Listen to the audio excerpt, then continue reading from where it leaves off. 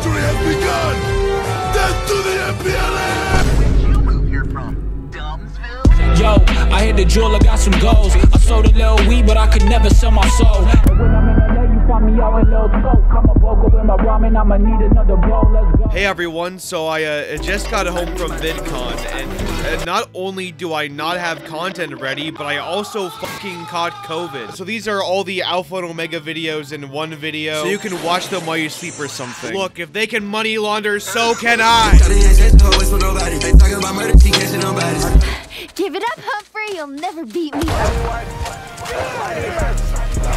Alpha and Omega is the worst movie ever made. At least it is to me. And mind you, when I say the worst movie ever made, I mean to me, subjectively. This is my personal least favorite movie of all time. I will admit there are movies that are probably on a technical, objective level worse. But even then, most of those movies I can enjoy at least ironically. I can't believe you committed suicide. I cannot believe you committed suicide. How could you have done this? How could you have committed suicide? But with Alpha and Omega, let's just say it's a very different story. The thing is, when a serious movie fails at being serious, it's a lot easier to make fun of it. But when a comedy fails at being funny or cute, it doesn't make you laugh. It makes you cringe. Make me cringe!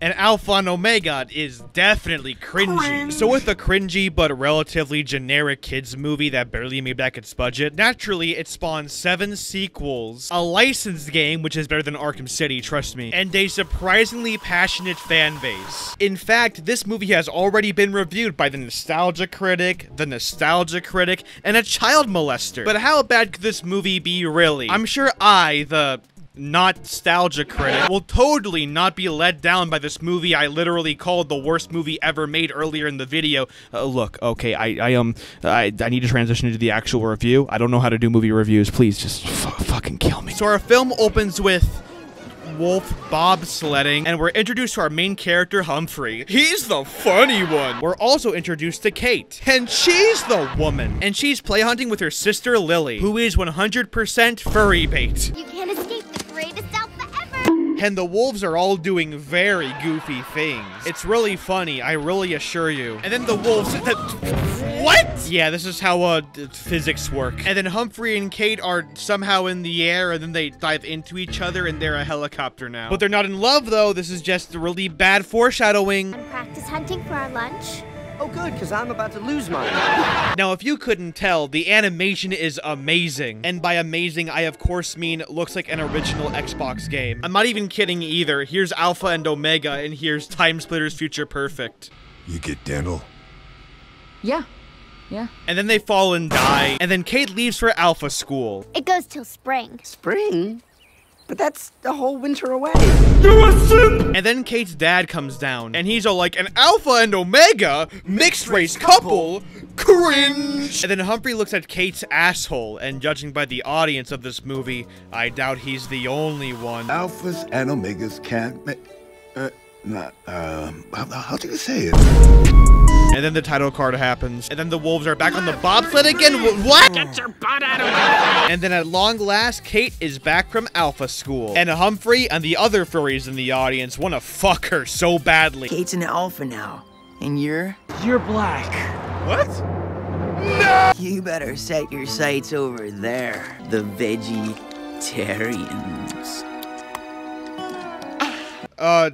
Gross! Berries! I honestly really don't get this scene. Usually in comedies like these with the really gross woman, ew! Usually the woman in question is so hideous and so repulsive that nobody wants her. Yeah. Used to be shithouse. But in this movie, the gross women eat berries? But berries aren't gross though. I guess eating healthy is gross. Sorry, kids. Hey.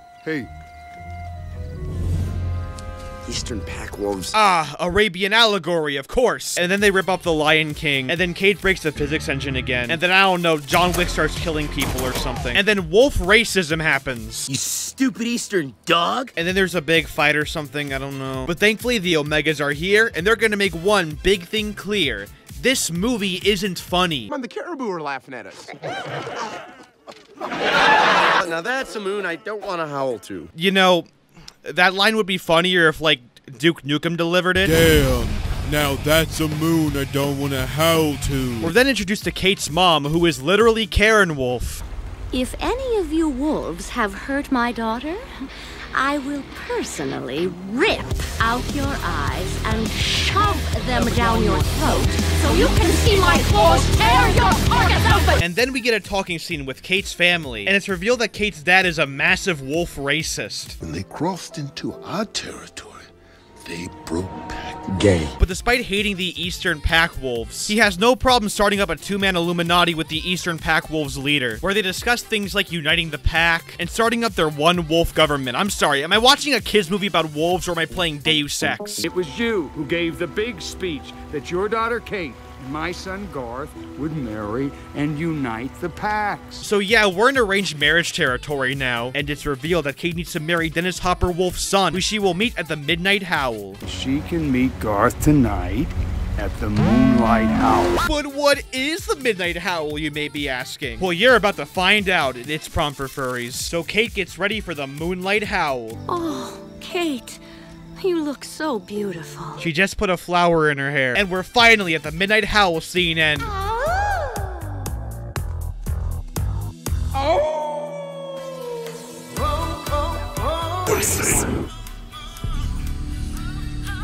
Can you describe the Nova 6 victims? You know, when I was a kid, I watched this movie in school. It was almost summer and we didn't have anything else to do. I was in like, what, 5th or 6th grade at the time? And Monsters, Inc. was skipping, so this was the only option we had. Now, up until this point, I hated this movie. It was obnoxious, generic, and I was just not feeling it. But then this scene, this is what broke me. And then I realized I'm not just watching a bad movie.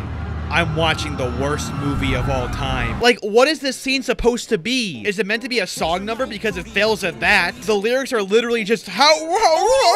Is it meant to be funny? Well, guess what? Nobody's laughing! Sex. Sex. And what are these dance moves? Is that the Fortnite? This scene is garbage. It's literally cringe. And we're already 15 minutes in. It can't go much better from here. So Humphrey fawns over Kate some more, but all his friends are like, Humphrey, you can't date her. You're black. And then Humphrey's friends try to kill him because he's black. And then more physics. And then Kate finally meets Garth, the man she's supposed to marry. Hey, Kate. Damn, Daniel! And at first, Kate's in love with him. Good to see you. But despite being strong and capable, it's revealed that Garth is a terrible singer. Bro, this is just trippy red. What's wrong with this? So because Garth is a bad howler, which has zero practical use whatsoever, Kate is turned off by him. So she runs from him for a little bit and meets up with Humphrey. Your, howling partner, he's not a stud, a dud. He is not a dud. In fact, Humphrey. So this goes on for a while, but then Kate gets shot. Thank God, finally. But sadly, it's with a trank dart. A trank dart full of lean, bro. Wait a minute, that's not lean, that's... Hush your mouth. Y'all can stop me now. And then they pass out or something, and they're transported to a brand new location. A place so far away, it looks the exact same as the last location they were in. We're then introduced to two new characters, a goose and a duck. I forget their names, so we'll have to check the Alpha and Omega wiki later. And these two characters exist for the sole purpose of being the comedic relief, which has always worked. So the funny characters are playing a nice little game of The Last of Us Part 2. Kate and Humphrey then find them, and a wacky slapstick scene happens. Quick, look behind you!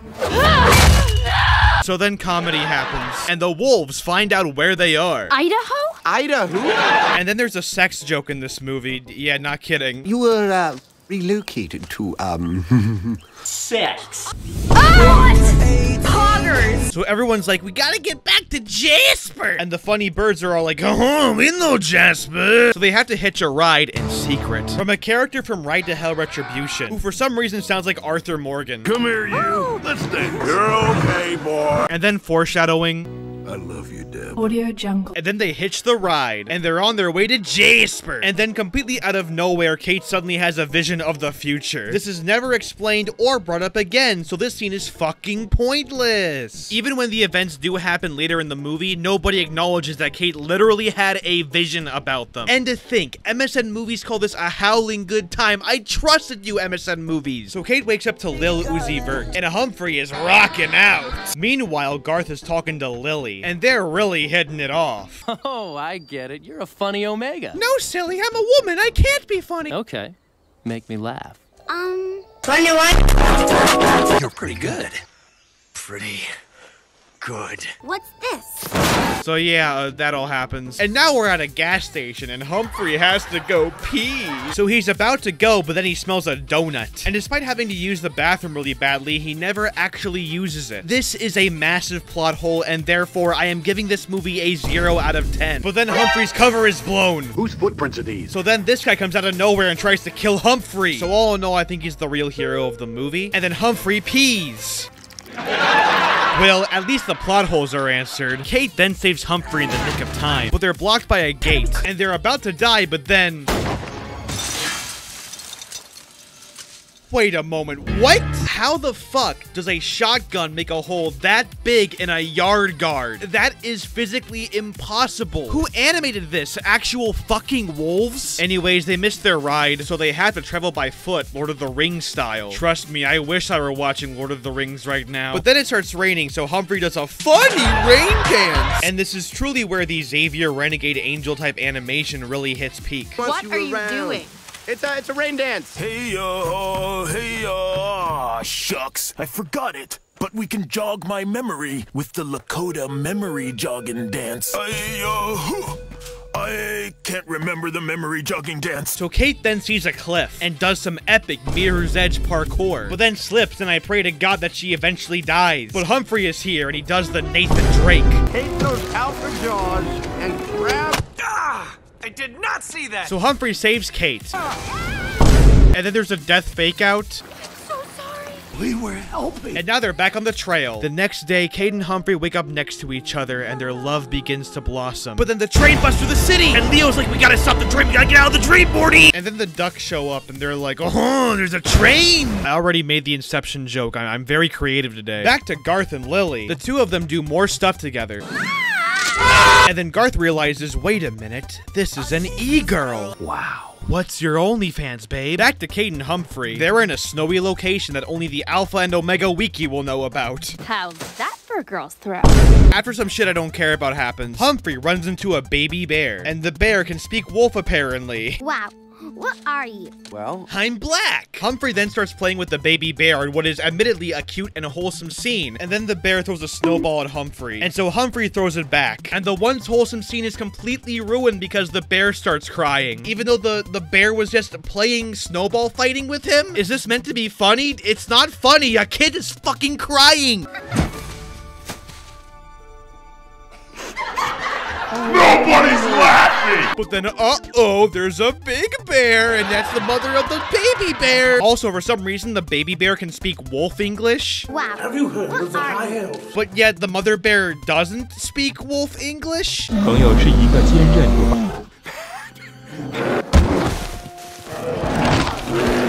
I guess whoever made this movie never heard of consistency before. Or, I don't know, making a good fucking movie. So then there's like a bear action sequence, and now there's 3 bears? hey, guys, you guys like jokes? How about another joke, Murray? So 2 bears are eating a clown, and one of the bears says, Get what you fucking deserve! Bruh. And then Kate starts breaking the physics engine again. But then with the power of snowballs, and the power of walking backwards, and the power of hanging from a tree branch... Hey, Mr. Peanut, no, you don't. Don't do it, Mr. Peanut. No. They then fall off the cliff, and then Humphrey sees the tree split in half, and using the power of wolf bobsledding, saves Kate from the bear. The bear then dies, and Kate and Humphrey make it to the train safely. Poggers. Back with Lily and Garth. Lily is teaching him how to sing, and that's about it. Back with Kate and Humphrey. They were having so much fun discussing what just happened. It was that little bear and that snowball, but it was so cute. We almost lost our lives. That was so rad. And then we... For some reason, I thought of my first fight with Tyler. Kate and Humphrey, World Adventures. What do you think? Big black nigga balls, HD. No, I'm telling you, we're onto something here. Hey, stick with me, pup. We'll go places. We'll have 7 shitty direct-to-DVD sequels of this bullshit. Back to Lily and Garth again. Lily is teaching him how to sing, and that's about it. Howl from right here. And use tons of auto-tune. Back with Kate and Humphrey again. It's revealed that Humphrey is actually oh, for fuck's sake. Who did it? Who fucking did it? Who sat down and went, what if we put in a bunch of song numbers, but all the lyrics are the word howl over and over again? To give the song credit, at least it's tolerable, I guess? Better than the last one. But it's just the words howl over and over again. There are no actual lyrics or anything. But anyways, yeah, it turns out Humphrey is a good howler? Poggers! Back to Lily and Garth again. Lily is teaching him how to sing, and that's about it. And then the song number keeps going or something, yeah, whatever. Sun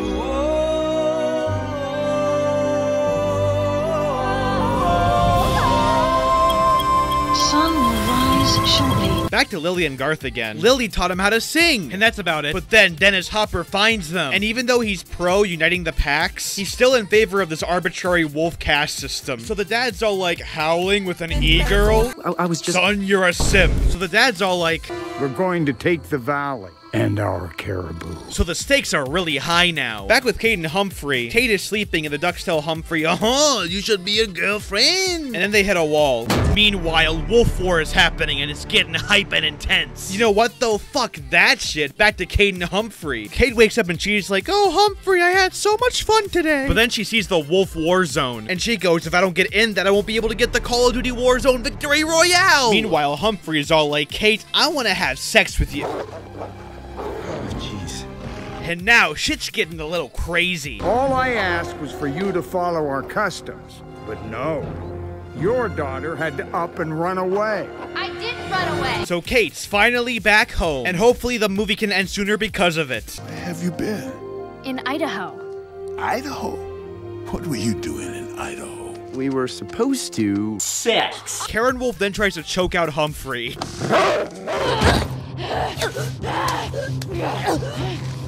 And then Bowser from the Mario movies are like, you have to marry Garth. And Kate's like, I will marry Garth. But Humphrey's like, I want to fuck Kate though. And Lily's like, I want Garth though. And Garth's like, I want the e-girl. And Abe Lincoln's like, But Joan, I love...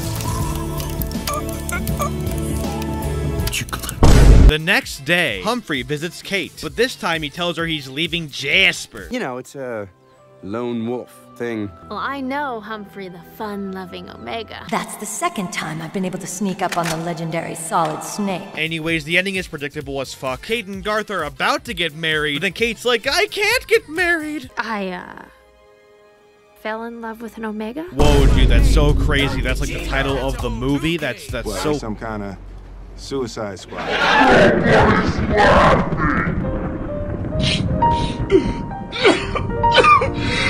Alpha in love with an Omega. That's against pack law. Dad. I am a simp for e-girl pussy. And then the Dennis Hopper dad declares war. And then the war happens. And then there's a stampede of a bunch of caribou, even though caribou is scarce apparently. And then Humphrey comes back. And then there's more wolf bobsledding. And then the physics engine breaks again. And then Kate dies. Like, she actually dies though, no joke. Kate. And then the movie ends. Nah, I'm just kidding with you. Kate's alive, bro. And then the dads are supportive of it out of nowhere for no reason, despite the fact that they just went to war over it. And then Garth and Lily start yiffing all over the floor. And then there's another song number. And then there's one last howl from our main couple. Are you ready? Oh, yeah. Ready. Yeah, that was fucking dog shit. I'm not kidding when I say that this is the worst movie I have ever seen. This movie is the antithesis of what I like in movies. The plot is at best a generic Romeo and Juliet knockoff, and at worst a nonsensical piece of garbage that can only be enjoyed by children. The song numbers broke me mentally. The jokes aren't funny, and every time I saw any two wolves nuzzling each other, ooh, ooh, raw X3, I wanted to fucking kill myself. Now, as mentioned earlier, I'm not the first one to have talked about this movie movie. This movie has also been reviewed by The Name's Junkie? No way, my boy Junkie here! And it was also reviewed by Some Dear Girl. I don't fucking... Despite the concept of wolf packs being explored in a fantasy setting being incredibly interesting in my opinion, the cliche nature of this movie doesn't really help its case. Wow, this person made a fucking college essay on Alpha and Omega. This person also made a video called The End. Oh no, no, no, no, no! So! No, no! I bring all these reviews up because... Actually, I don't know why, I just really wanted to talk about it. But yeah, this movie is extreme cringe. And I really don't like it, but I also don't know how to end videos, so I don't know, thanks for watching. Fur-eeze, you're cringe.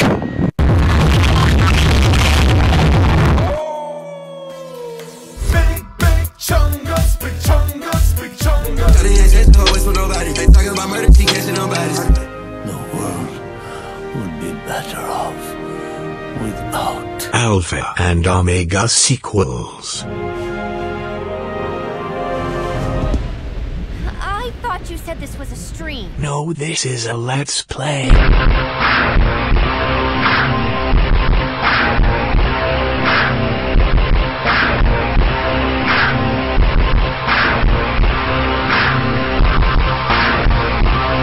Review the other Alpha and Omega movies. Let's make him watch all the movies. Oh buddy, wait till you see the sequels, devil emoji. Wait till you see the sequels. If he doesn't make videos on the sequels, we riot. Now, let's get him to review the other 7 movies and suffer. Lamau, do the other 7 movies.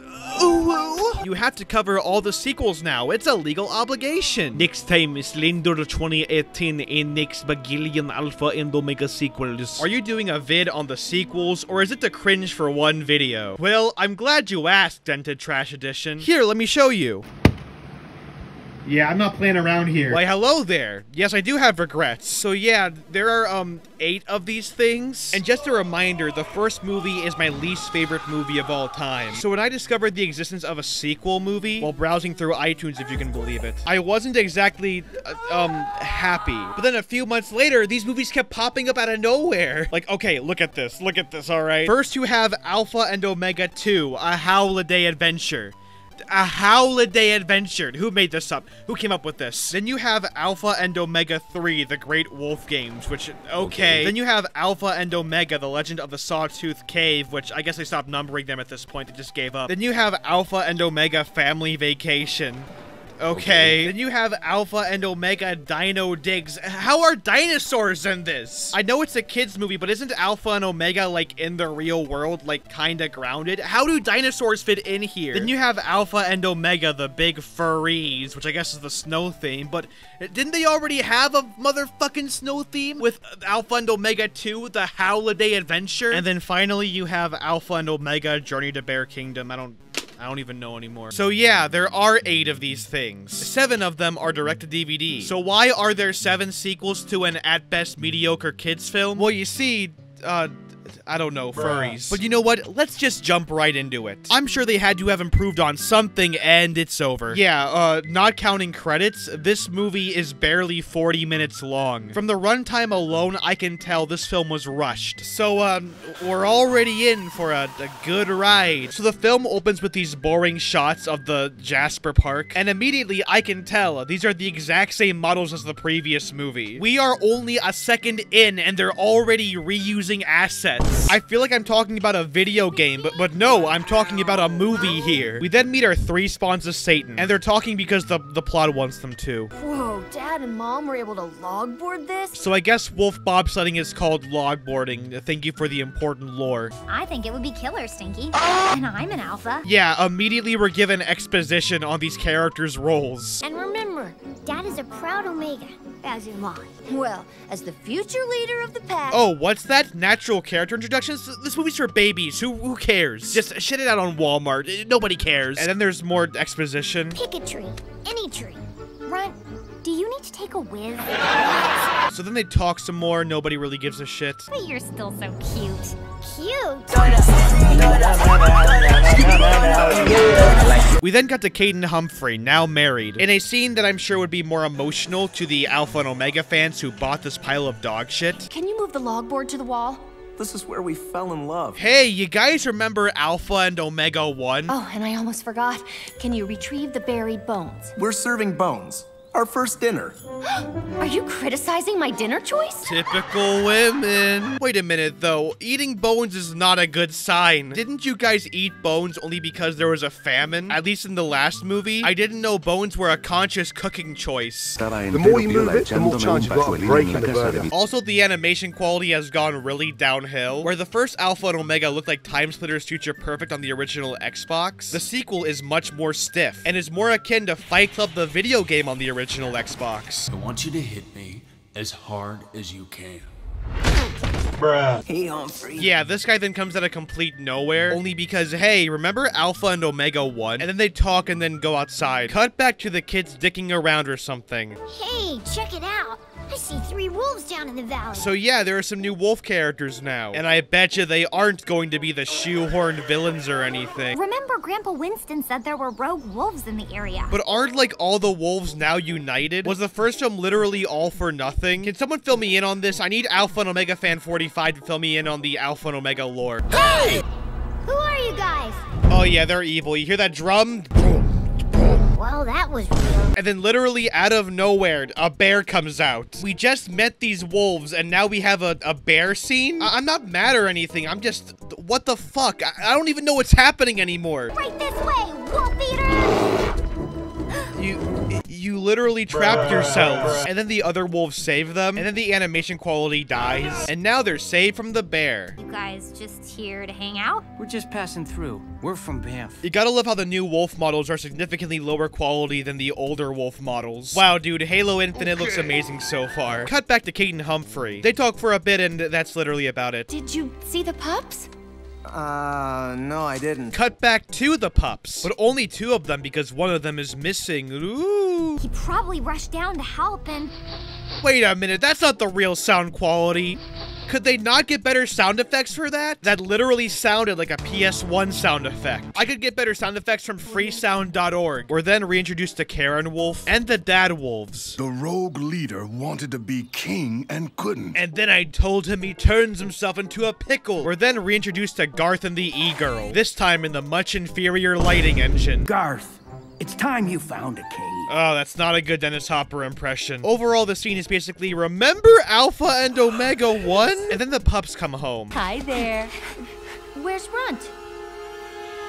So now everyone's looking for Runt, and that does not look good. And then they find the evil wolves, and now the animation looks even worse. Was this outsourced in the middle of production or something? This looks awful. This is the rogues. They will have a lot of wolves. Cut to Runt being taken to the rogue wolves, literally made up of 5 people. That's a lot of wolves. And you are? King. Original. And let me guess, you're princess. Yes. Well, King, don't blame me if you were rejected by my grandpa. This is not how you write dialogue. This is all you brought me? I told you I wanted the Travis Scott meal. I'm Travis Scott. This is my McDonald's order. Meanwhile, Kate and Humphrey are on the way to Banff, but they come across a large river. So how do they get across, you may ask? How are we gonna get across this? By referencing the first film, of course. No, Kate. No vines. But we did it last time. Wow, they really went full Rise of Skywalker this time. So they literally just repeat the same vine scene from the first movie, but this time on the budget of how much it costs to buy a Travis Scott meal from McDonald's. Then there's some walking and they sleep in a cave, and that's about it. We then see the girl princess character giving Runt food, in a scene that would be much more wholesome if Runt would just shut the fuck up. You look cold. No, I'm just... And probably hungry.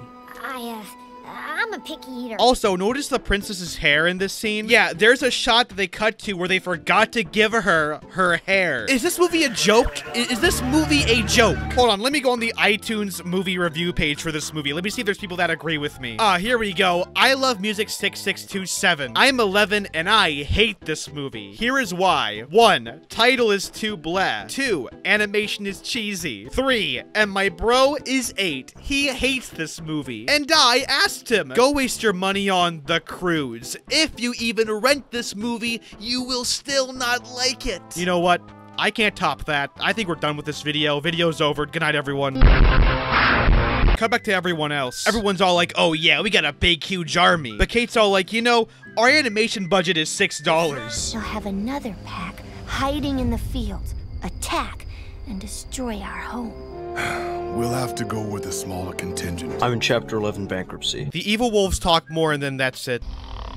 Oh my goodness, what is with these sound effects? Did they not have the budget for freesound.org? Anyways, the other pups sneak out and that's about it. Cut back to Kate and Humphrey. Turns out the bird characters from the first movie found them. And they're in this movie because, remember the first Alpha and Omega movie? How did you find us? Let's just say someone's bad shot flew up and over the cliff. Haha, funny? Nobody's laughing! Well, this is really serious. The rogue wolves have captured Runt. What? Wait a minute, how do they know who Runt is? Cut to the rogue wolves again. Wow, what a way to Shut the fuck up. Kate and Humphrey then meet up with the other pups. How the heck did you find us? Whose footprints are these? This leads to, I kid you not, another reference to the vine scene from the first movie. But they just did a reference to the vine scene from the first movie. Is this movie really that creatively bankrupt? This is garbage. Cut to Runt and the gang, and then this guy falls off a cliff. That's about it. Nothing happens in this scene. Nothing happens in this entire movie. Nothing happens. Why does this have a fan base? This is terrible. Hold on, let me go on iTunes again. Who liked this movie? Who even likes this garbage? Oh, here we go. Mr. Tran65 with the review titled comedy. I don't want watch this movie right now. I just want rent only for this movie. You know what? I couldn't have said it better myself, honestly. Cut to Kate and Humphrey again. He's alive, but he's surrounded by a pack. And that's all that happens. Cut to Rudd and Princess. They talk, that's it. Are you gonna eat me? Yes, eat you.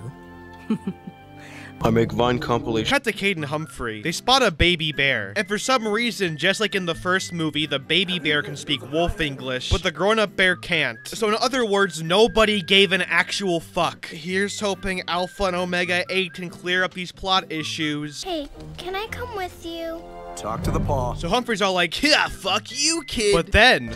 So you're just gonna leave that cub alone? Wait a minute, who are you? Yeah, so this random porcupine character comes out of nowhere and tells Humphrey to take in the baby bear. Did anyone actually care when making this thing? Was there any effort put into this movie? Like, honestly, was there any effort at all? This is easily the laziest movie I have ever watched in my life. So Humphrey takes in the baby bear, and the pups are all like, Dad, Stinky and I had our fill with a bear yesterday. Even though 5 seconds earlier they were all like, oh, cute. For a future predator. No. You can't do that. You cannot do that. You just can't have characters have one motivation and switch it. Like, what if this were Runt? Then I'd eat them. Okay. So then Kate and Humphrey are all like, you pups stay here with Patty. And the pups are all like, I fucking hate Mom and Dad for keeping us here. And now it's time for Kate and Humphrey to face the rogue wolves. Oh my gosh. Even with our entire pack here, they'd outnumber us. There's like 5 wolves there. The pups then meet up with the dad wolves and there's more talking and shit. What are you doing with the bear cub? We kind of adopted him. Another question. What is Lickmy? Everybody keeps telling me I have Lickmy or was diagnosed with Lick. It's, lick my balls. I'm very sorry. Also, in this shot, one pup is on the left and one pup is on the right. I don't remember their fucking names. But then in a separate shot, they completely switch sides. Like I said, nobody cared when making this thing. Logic is not our friend here. You're goddamn right. Just say where's the cocainer? In my nose, Mr. Witter. Mr. Witte, I require Matthew. Kate and Humphrey then meet up with the other wolves. Dad? And then his Hopper's all like, some of those wolves used to run with my pack. Right, they'll recognize us. But they don't know me as an alpha. So Humphrey rides on Garth's back pretending to be an alpha, and the rogue wolves fall for it. That is one big wolf. He's so powerful, his legs don't even move. I want you to howl. Did you hear that weak howl? Wait a minute, though. He was a good howler in the last movie. Did the movie forget its own plot? What the fuck is going on here? Audio Jungle. And then they talk for a little bit. Where did you come from? I was... This man, Cy Gangnam Style, assassinated Ian Hecox of Smosh. Oh, him? He's cringy. A supreme alpha.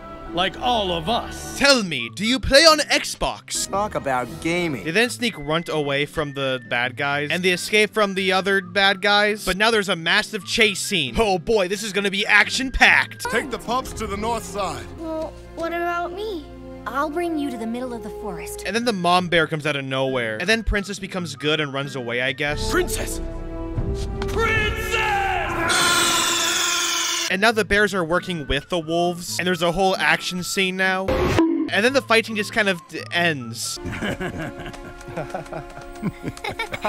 Cut back to Kate, Humphrey, and the pups. They are all really cold and need shelter. And then they die. Nah, JK, they wolf bobsled again. Then they see that one guy from the first movie, but the model is incredibly shittier. And the movie's like, oh yeah, this is a Christmas movie. So the guy lets them in, they sleep in his house, and then the movie ends. Oh yeah, that's the ending. A shoehorned Christmas message is the ending of this movie.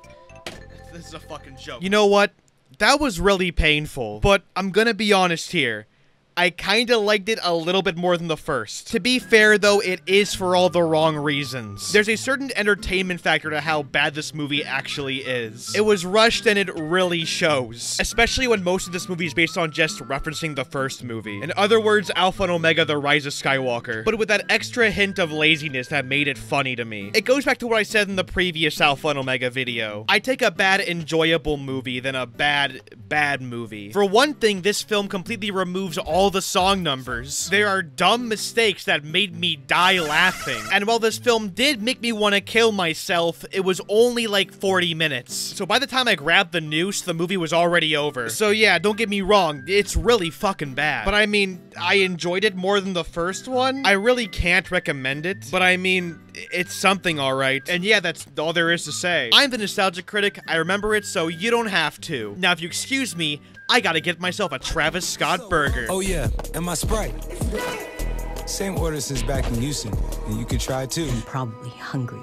I'm a picky eater, just warning you. Here's my quarter pounder with lettuce, pickles, onions, ketchup, mustard, and bacon. I wish I could be his... Oh, honey, we're going to try again, okay?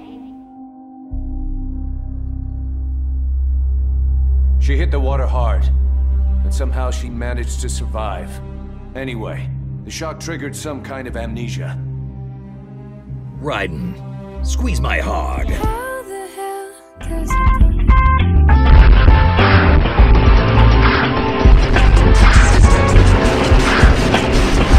it So, we're finally here. You know what this is. I know what this is. My question is, who keeps asking for these? Because after watching Alpha and Omega 3, the Great Wolf games, I am now fully convinced that this entire franchise is one big money laundering scheme. Did you know Alpha and Omega is now at McDonald's? I'm Travis Scott. This is my McDonald's order. You know, I watched this movie with my Discord server, which you too can actually join by becoming a patron. For only $1 a month, you can join my Discord server. You can watch shitty movies with me, and you can give me your money. Furthermore, if you give me $1, that's $1 less spent on Alpha and Omega 3, the Great Wolf games. I'm legit shamelessly plugging in my Patreon because I have nothing else to say about this movie. I legit watched this thing twice, and I still don't know what happens in it. This movie is the equivalent of listening to Playboy Cardi lyrics. So I guess we'll jump in now. I'm the Nostalgia Critic. Fuck my life. So our film opens literally the exact same way Alpha and Omega 2 did. You have these static images of pre-existing environments, and even the logo animation is the exact same. Whoa man, nobody told me Activision made this movie. We then begin with a stampede, just like in the first movie. Cut to the pups watching the stampede, and they're all like, man, I wish I could stampede. They're really tearing it up. And then we see these other pups chasing after the stampede, and for some reason they're literally sliding on the grass, and so the main pups are like, let's show them how to do it. And so they chase after the stampede, and then they just stop chasing them. Oh, Claudette, we could have been feasting. You're too young. Wow, that was a really important scene. I'm glad we spent our first 2 minutes in that scene. We then meet a new pup who is the exact same model as Stinky. And I guess the female pup is also in love with him. I don't fucking know what's happening. And then he's all like, you know, we're part of the Northern team for the Great Games. Which is, in fact, the subtitle for Alpha and Omega 3, the Great Wolf Games. McGrill says the Western Pack took a pass at the games. They haven't played Call of Duty in years. The Eastern team. Wait a minute, the Eastern team? Didn't the Eastern and the Western Pack, like, unite in the first movie? Here's hoping that Alpha and Omega Lover 120 can answer this for me. And then the Cubs are like, oh, we're gonna win the games, we're gonna win this game. Cut to Wolf bobsledding again. When the Alphas are away, the Omegas do play. Gotta love those Alpha hunting trips. Gotta love exposition on this logboard. Who knew? And then the pups are all like, Dad, do you know anything about the Great Games? And then Humphrey's all like, I fought in the console wars of the... Hey, remember when Kate led us to victory? So this goes on for a while, and Humphrey's all like, the games, they're racist! Until the games return to being for all critters, we're taking a pass. Aren't they called the Great Wolf Games for a reason or something? So now the Cubs are all sad. We failed. That's what the kids call epic fail. Yeah. And then Claudette sees the Northern team again, and she jumps in the air really high, powered by Source. And then the baby bear comes out, and for some reason his voice is really deep and he has a lisp. Flying around little Junior snout. And yet the model isn't changed at all. Man, you guys really conserved that budget, didn't you? Yo, Junior Bear. Wait, Junior Bear. So I guess his name is also Junior Bear? Okay. Could you not give him like a better name like Marcello or something? Cut to the Cubs in the woods, where they are literally out of nowhere attacked by bears. Do you see the issue here? Things just kind of happen in this movie. I don't even know what's happening. Who are these people? Who am I? Where am I? Who am I, really? All of your favorite McDonald's breakfast items now available all day at participating McDonald's restaurants. They then find Junior Bear, and they ask him if he can participate in the Great Wolf Games. But they're running out of time because the bears are chasing them. Why the Cubs couldn't just tell the bear to divert the bears first is beyond me. Also, who is this guy? Is he that random character from the second movie? Because it's the same model, but they're voiced by 2 different people. In Alpha and Omega 2, he's voiced by a little Fortnite kid. You're just gonna leave that cub alone? So I want your baby sucking on me. Okay, But in Alpha and Omega 3, he's voiced by, I don't fucking know, Nolan North. And Protector, Agnes. Bugs Bunny. Big chungus, big chungus. I don't get it. He's just a fat Bugs Bunny. My name is Claudette. Wait a minute, don't you know each other though? Why are you introducing yourselves again? You already know each other. What the fuck's even happening anymore? So Junior joins the team, and so does the porcupine, I guess. They then trash talk the Northern team. Yeah, that happens. Is this my cheering section? That's funny. More like kick your butt. Yo!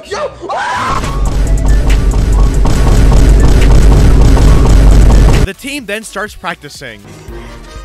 Hang on a moment, is that the music from the first movie? And you know what? They did the exact same thing for Alpha and Omega 2 as well. They are reusing so many previous assets that even the soundtrack is being reused. It would be so awesome. I'll shake my booty in my own movie. Anyways, back to them running. So the porcupine gets mad because some wolves laugh at him or something. And then he's all like, I'll show those dogs fast. Want to see some real speed? And then this happens. Agnes, control your speed. You know what happened. So apparently if he goes too fast, he starts flying or something. How? Why? What is this? Nobody's laughing! And also the bear hates birds or something. He's got bird issues. Bird issues? They're not birds. They are monsters. Gosh. I'm already a demon. There's a whole slapstick scene about it, and it's very funny, I assure you. And yet this entire bird thing is only brought up in like 2 scenes, making this whole thing completely pointless. Sis, we need a coach. So now the team needs a coach. Cut to Humphrey diving into, what is that, NVIDIA thermal paste? And the pups are all like, Dad, we need a coach. They are 1 bird short of Noah's Ark. And long story short, Humphrey becomes the coach. And that's about it. Cut to Humphrey training his child soldiers. Boss, you killed a child. Amazing. Mission complete. That right there is why you're the best. is this, hibernation season? Wait a minute, what the f- Did they just abruptly do a Star Wars transition? Was this edited on Windows Movie Maker? Man, I haven't seen a movie this lazy since Alpha and Omega 2, a Howl-iday adventure. Now they're pushing a log and then it transitions again. I kid you not, this log pushing scene is 4 seconds. Like I said earlier, things just happen in this movie, and you are never given enough time to process it. So then they're running now and another transition happens. Wow, good movie, good job. Now they're running again and the porcupine has an aneurysm or something, I don't fucking know. Then there's more running and that's about it. And then they train Junior Bear to get rid of his bird problem and he gets rid of it. Very good arc, 10 out of 10. No, 11 out of 10. And then more training happens and that's about it. Cut to the next day. Humphrey meets the leader of the Northern team, who has an insanely obvious pitch shifter. Well, great day for a game. My Alpha team is raring to go. I get those goosebumps every time. Could they not just use his normal voice? Also, the porcupine does this. They just shoved his quills into the ground. Also, the background doesn't change between scenes. Very good movie. And then for literally no reason, the enemy coach gets a PTSD flashback to his father. Father, I tried to win it for you. I really tried. It was the best that I could do. Cut to the day of the race, where we see a goose who I thought was the funny goose in Alpha and Omega, only he's just wearing face paint this time. But no, believe it or not, this is a completely different character. Once again, they are literally recoloring old models and passing them off as new characters. Anyways, the race begins. A bear is keeping pace with the Alpha? The simp has fallen in love with the eager. You wolves ready for this? You ready for Nobody's laughing! You know, I hate to say it, but Hazbin Hotel is genuinely funnier than this. So long story short, the race keeps going, and the porcupine literally commits a foul, but it's okay, he's a good guy. He can commit fouls, and the race keeps going, and that's about it. And long story short, the good guy girl wolf wins. Could they not get better cheering sound effects? Yeah, baby. Cut to the female wolf talking to the recolor wolf. Long story short, nothing happens. And then the girl wolf has a flashback to her mom teaching her the, I don't fucking know, the gamer slide. And yeah, that's about it. Cut to scary violin. Turns out the evil wolf is talking to his son. And he's all like, you have to play a little rougher tomorrow. Why? Because this match is costing me a lot of Bitcoin, son. Oh, Bitcoin. Cut to the next day. I double dog dare wolf to step on my back. It's time for the second to last competition. And oh boy, am I excited. So now they're climbing this cliff, and it's all really epic. And then... Nice. What? Oh, foul! Oh, come on, shut the fuck up. So this isn't a foul, but this is? Anyways, the race continues and... Umpire, did you see that? Bruh. Umpire, they were cheating. Oh, okay, so when the heroes cheat, it's good, but when the bad guys cheat, oh, that's bad. Don't cheat, kiddies, don't cheat. There is no way in hell this movie isn't a money laundering scheme. Are you sure the Mexican cartel isn't involved with the production of this film? Because it sure as fuck seems like it. Anyway, so the recolor goose talks to 2 other recolor geese. What are they doing? Laying an egg? We couldn't clearly see the play. No foul. What? That was as much a foul as a chicken is a foul. So long story short, the bad guys win this round. Yeah! Cut to the bad guys. Are you okay? What is she saying? Why won't she ever speak directly to me? This is not how you write dialogue. Girl, are you okay? Speak up! She can't, Dad. Why not? Because she's terrified of you. And also, he couldn't afford her voice actor. So, a long story short, she's injured, and that's about it. And the bad guy wolf is all like, oh, it's 1 versus 1 now. 1 against 1. You want to contrive this plot? I'm gonna join right in. I'm Hideo Kojima, and this is my video game. I don't even know what I'm saying anymore. What am I doing? Also, the sky literally changes in this scene. Are you kidding me? Okay, I'll do it. Nars? Wait a minute, his name is Nars? Hey yo, who's your favorite Alpha and Omega character? Oh, my favorite, it's Nars. It's fucking Nars. You know, Claudette, I wonder if your games will be as good as your mom's. Yo, Mom! I'm sure Fleet's games will be better than your games.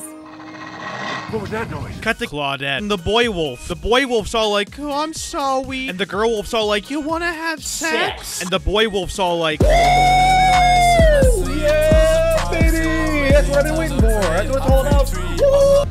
Fleet, what are you doing? sex. So the dad's all like, son, you need to train, son. Fuck you. And the son's all like, no, fuck you, dad. But then allows him to control him anyways. The girl wolf then goes home and sees that Kate's home. Yeah. Woo. Yeah. Kate then gives an inspirational speech that'll make any furry cry. Digging down deep and seeing what you're truly made of is what really matters. People are getting game ended. What would you have me do? Drink Monster, Master Wayne. You'll get diabetes, but you'll still get a dub. And now it's time for the final race. The boy and the girl wolves yiff on the floor for a little bit. And then Kate and Humphrey join in. It's a whole family gathering. He says, what do you call yourself? And they go, the aristocrats. Do you see that? You see, look, he's flirting with her. Is that what you did to me? And I Nobody's laughing! Could this day get any more? And now it's race time, and it's an epic straight line. You have this shot that's clearly animated over a green screen. The race continues. You already basically know what happens at this point. But then Claudette slows down for him and lets him tie. Whoa, poggers! This film is a front for some illegal practices. This is a joke. So yeah, they tie or whatever. What do we do when there's a tie? The games end in a tie. Bruh. So Nars is mad at his son, but his son's all like, I'm gonna be the new coach of the Northern region. And I'm looking for a few good competitors for next year. So everyone's all like, oh, we all won in the end. Looks like we all won. So yeah, the film literally cops out at the very end. You know, Alpha and Omega 1, I'm really sorry. I spent years hating you, but I didn't know how bad it would really get. You know, maybe I was just too harsh. Maybe I should give that movie a rewatch just to see. Oh yeah, never mind. It's still fucking dog shit. But at least the first film kinda tried. This movie can't even use proper sound effects.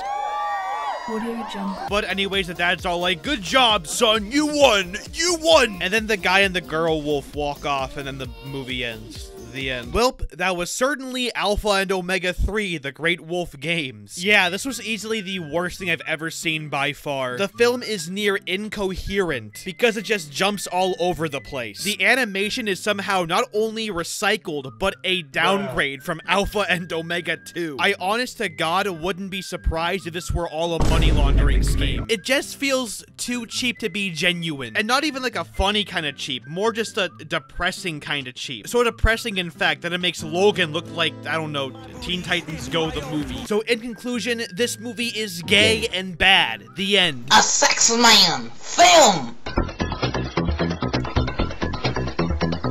A product of Gang Bang Productions. Okay, so I got a part in the video where I have to look up the Alpha and Omega soundtrack, and I looked up the Love Train song, and I decided to look in the comments, and every time I come back to this movie, I realize more and more that my childhood is gone, and I'll never get the chance to love a cast of characters like that again. You're a big boss. I used to cry to this movie. Imagine crying to Alpha and Omega. I was in love with a girl who was my best friend. I always used to pretend like she was Kate. Oh no, nigga! Every time I listen, the chills like get her painful. Something about channeling your emotions into lyricless singing overwhelms my senses. Look at this comment. Best part ever. Makes me feel all mushy inside. XD, X3, XDDDD. I wish love was so easy in reality.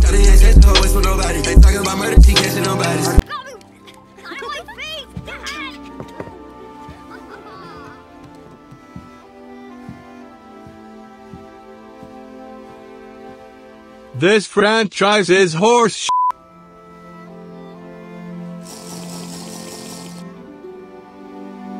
Who are you? Come back tomorrow. Nah, bitch. I'll see you today. Alpha and Omega 4 is a movie I watched. But before we get there though, do you guys know what month it is? That's right, it's October, aka the month where Reddit gets to be extra unfunny, aka Halloween. Oh boy, This makes this the perfect month to review Alpha and Omega 4, a movie that isn't actually called Alpha and Omega 4. Rather, it's called Alpha and Omega, The Legend of the Sawtooth Cave, because I guess the words saw, tooth, and cave are scary. Anyways, yeah, this is the Halloween one. Is it better than Alpha and Omega 3? Well, to be honest, anything's better than Alpha and Omega 3. But is it a good movie? Well, to quote famous movie reviewer Toongrin, No! No! No! No! No! No! No! No! No! No! You're the murderers! Snake! You should be in this boat! So our film opens, I kid you not, literally the exact same way Alpha and Omega 2 and 3 opened. I kid you not, this is the third time they opened the exact same way. Static images, title animation, this film's got it all, man. The only difference is that there's creepy music this time, which even then is just a reuse from the first movie. Number 7.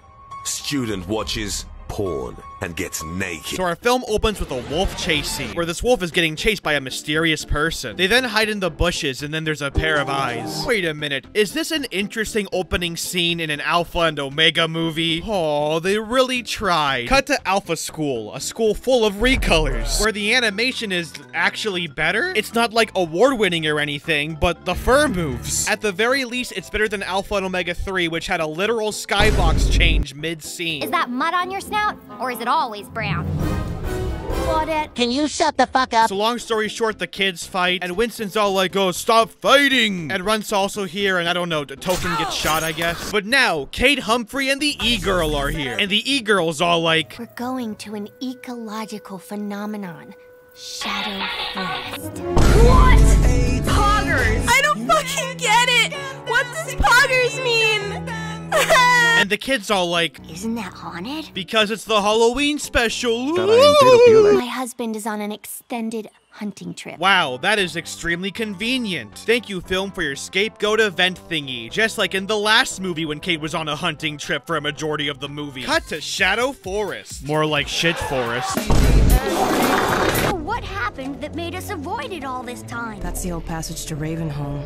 We don't go there anymore. Rise and shine. Some wolves claim that it's haunted with a wolf ghost. But that's at Freddy. So they're all like, oh, the forest is scary and haunted. But then, oh, my favorite, the funny porcupine. I'm laughing so hard. So the porcupine's all like, you can't get in the forest, and they walk by him anyways. They then find a big scary cave, and it's really scary or something. It certainly seems protected. Protected?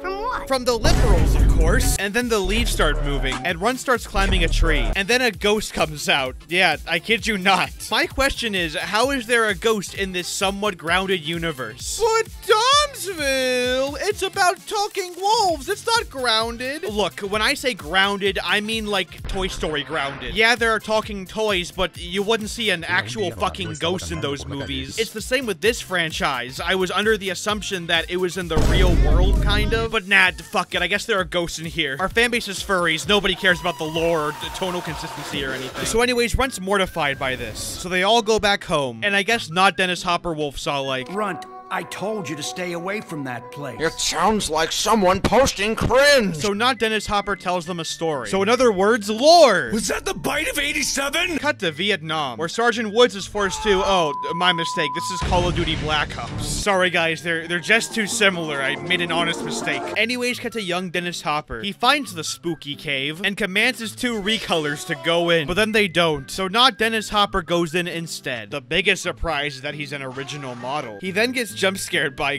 Golden Freddy and then runs away. It's gonna get us! It's gonna get us! These tripping fools. They all then go to sleep, but not before Kate insults my ears with this line. Quite a pawful. Runt then has a dream sequence where he sees the cave and then he sees the ghost again and then he sees a woman. You okay, little brother? No, I was jump scared by Golden Freddy. I have to go back. So because the pups are now the de facto main characters of this franchise, Big Boss style, they head back to Shadow Forest, which, by the way, I say this as a non-fan of the franchise. What Alpha and Omega fan is clamoring for more of these fucking pup characters? They're not interesting at all, they're just really bad Sonic Underground knockoffs. So why have they essentially taken over the entire franchise? It just makes no sense to me. So now they're back at Shadow Forest. Are you two afraid? No. No. And then the two funny porcupines come out, who, despite one of them having the same model as the porcupine in the previous movie, are completely brand new and different characters. Check out Wolf Girl. She has got some serious attitude. So they walk by them again, and that's about it. Now they're by the spooky cave, and things are about to get a little scary. They then run into Juice WRLD, and they get chased by him or something, I don't know. They then hide in a bush, but uh-oh, one pup goes missing. Where is Stinky? So they look all over for him, and the one pup climbs a tree again. And then he sees the ghost and the girl. It's protecting her. Yeah, that. And she then points to Runt on a cliff, and then they save him. They then go home, and Kate's really mad at them. And they're like, Mom, we were going to Shadow Forest ironically. It's okay. Pups, enough with that forest. It's making you cringy. What's next? A leash? Why is every other joke in this franchise, what is this? A blank? What's next? A why? What is this? Hibernation season? Here, let me try one. Who wrote this movie? The irate gamer? Didn't you two get into a lot of situations? But I wouldn't say it led to bad things. Hey guys, remember the first movie? Cut to Winston talking to those twins again. Long story short, they want to go to Shadow Forest, but Winston's like, no, cringe. And they're all like... Ever since Winston allowed Kate to marry Humphrey, the alphas have always gotten the short end. And that's about it. Meanwhile, Kate and Humphrey are stalking their children, and they're like, oh, we want to be by ourselves, Mom and Dad. So Humphrey has the funny duck and goose stalk them because it's not an Alpha and Omega movie without the comedic relief. So they're stalking the children, and then the duck hits himself. And the cubs then see them stalking them. So the boy one and the girl one then chase the big goose out to this completely different location. How much do you want to bet this is just an environment from the first movie? Runt then goes back to the spooky cave. Hello? Hello? So he's all like, Can I come up? Please don't. Okay, we're making progress. I mean, she told you no. So Runt invades her home anyways because no means yes in this universe. A housewarming gift. You found it in front of her house, dumbass. Not afraid. I am king of the... Does this character ever shut the fuck up? Doesn't scare me. I once fought a bitch. The kid is then pulled inside, and I guess the ghost just gave up or something. We then meet the girl character, and she's all like, You've been to Rabbit Poo Mountain? Yes, you heard that correctly. The Rabbit Poo Mountain. And they actually try to take this seriously. You've been to Rabbit Poo Mountain? Yes. You named your location Rabbit Poo Mountain. Why are you being serious all of a sudden? What? Couldn't you have picked, like, literally any other name? Wait a minute. Rabbit Poo Mountain. So anyways, the weird girl's all like, Come back tomorrow. So the one pup leaves, and that's about it. Cut to those twin wolves meeting the funny porcupine. They fight for a bit, and there's a peeing joke. He's marking my favorite. The wolves then go deeper in the forest. They then get chased by Lil Peep out of the forest. And they go back to Winston and Dennis Hopper, and they're all like, we saw Jose Enfoy in the forest! Order! Order! Order! Order! Order! But sadly, nobody believes them. Cut to that night. Do you mind? I was having a nice dream about a moonlight owl. Sounds more like a PTSD trip to me. If we chase out the ghost, we will be heroes. Runt then leaves his cave, and he sees the twins for about 1 second, and that's about it. He then goes to Shadow Forest, and goes inside the cave super easily because the ghost protecting it is completely useless. Are you hiding from another pack? Yes. Because a wolf who can't see isn't considered useful to some? Yes.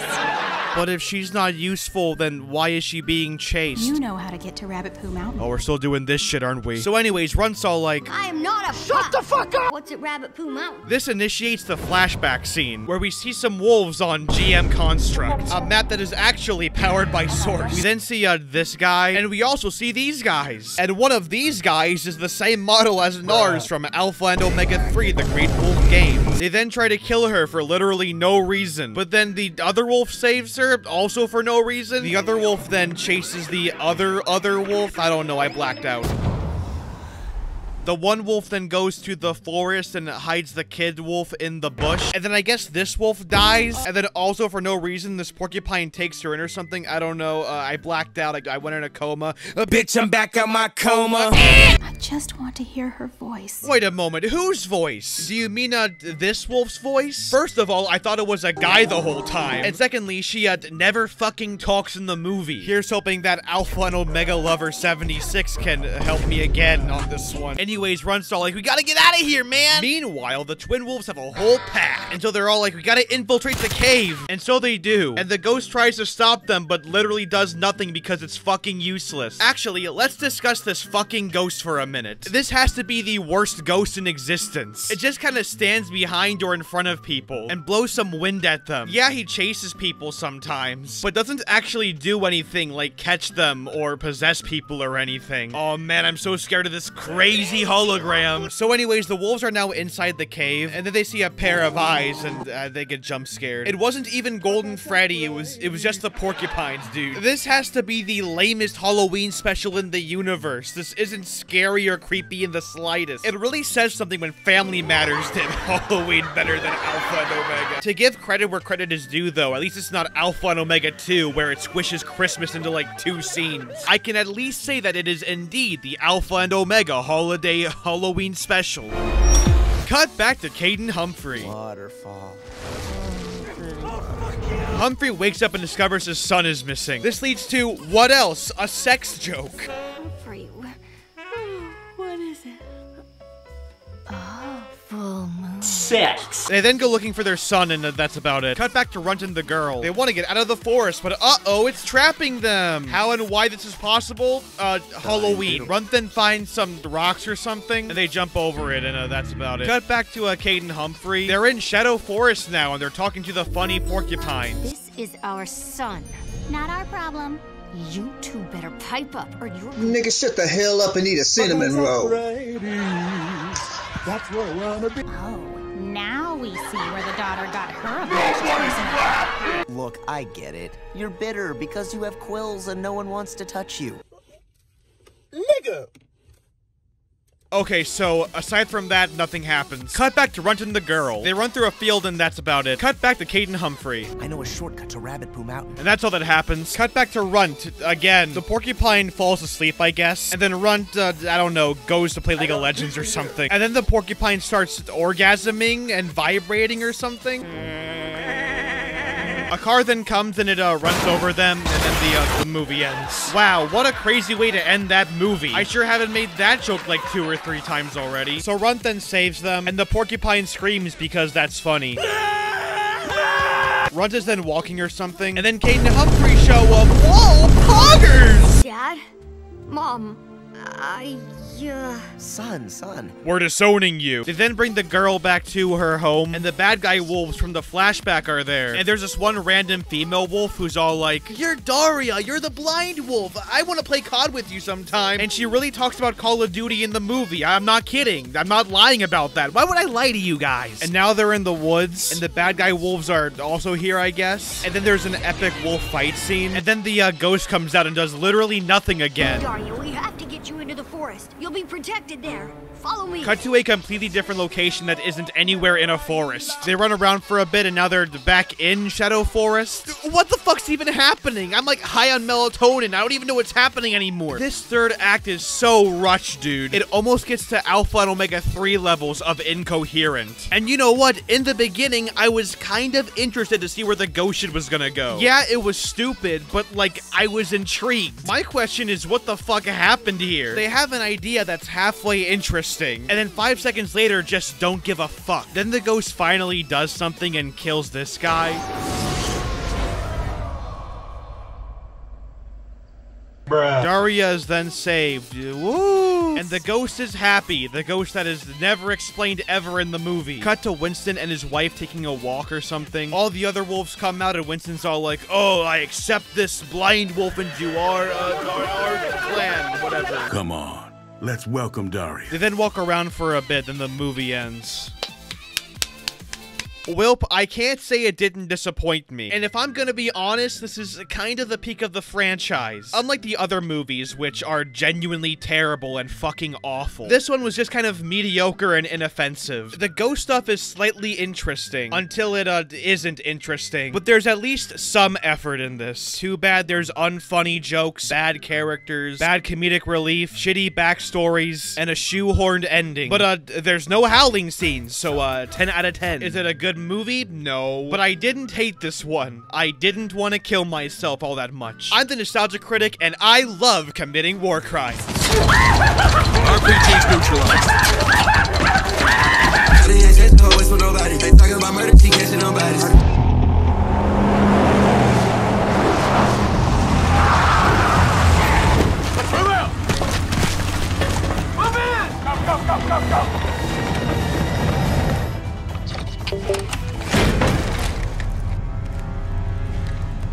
Hey, yo, the pizza here. Sergeant Woods. Alpha and Omega. Is the leader of Furry gang. and the most dangerous terrorist since Osama bin Laden. All he said was... Para momento número 2.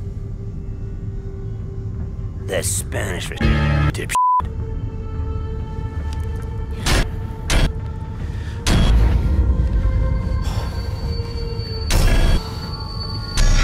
You boys better get your together. He's gonna attack.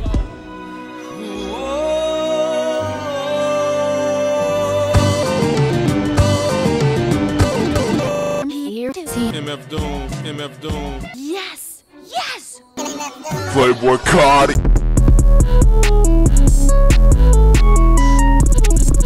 Yeah, I'ma go see what's up? MF Doom. Hello. You know, before I begin, I gotta say something. Alpha and Omega 1, I am so sorry. And the reason I say that is because Alpha and Omega Family Vacation is the worst thing I've seen so far in my life. I'm not even trying to be funny or anything. This film is just legit that bad. And you would think, oh, this is the 5th film in the Alpha and Omega series. How bad could it be, really? Apparently, the answer is the 9th Circle of Hell. Watching this film was actually painful, like physically painful. And you know, the last one honestly wasn't that bad. Like, it wasn't good or anything, but it tried a little bit. But no, somehow they made one that's even worse. So let's jump into it, I guess. I don't know how to start videos anymore. Brush sound effect, vine boom, a fart noise. So the film opens literally the exact same way the other 3 did, but this time it has voiceover, which is a massive change of pace for the franchise. It broke new ground! We then cut to Kate Humphrey and their spawns of Satan, and apparently they're going on a family vacation, which is the title of Alpha and Omega Family Vacation. This is a family guy. The family then argues a bunch, and then they reuse some animations. And then Fleet's brought up, who is that one guy from Alpha and Omega 3, the Great Wolf games. She has puppy love. Like a boyfriend? If it's on Discord, I'm calling the police! I realize this moment may not be the most convenient for a heart-to-heart. Oh, wait a minute.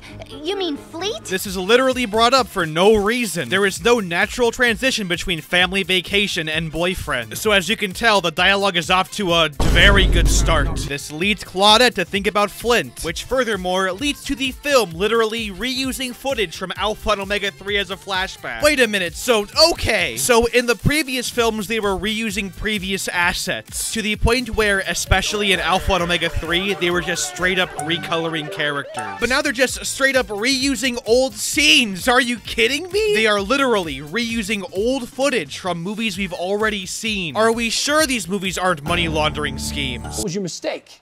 You didn't launder your money. So anyways, the flashback ends. The brother and sister then fight, and Claudette tries to murder him. How's this for real? And she chases him up a tree.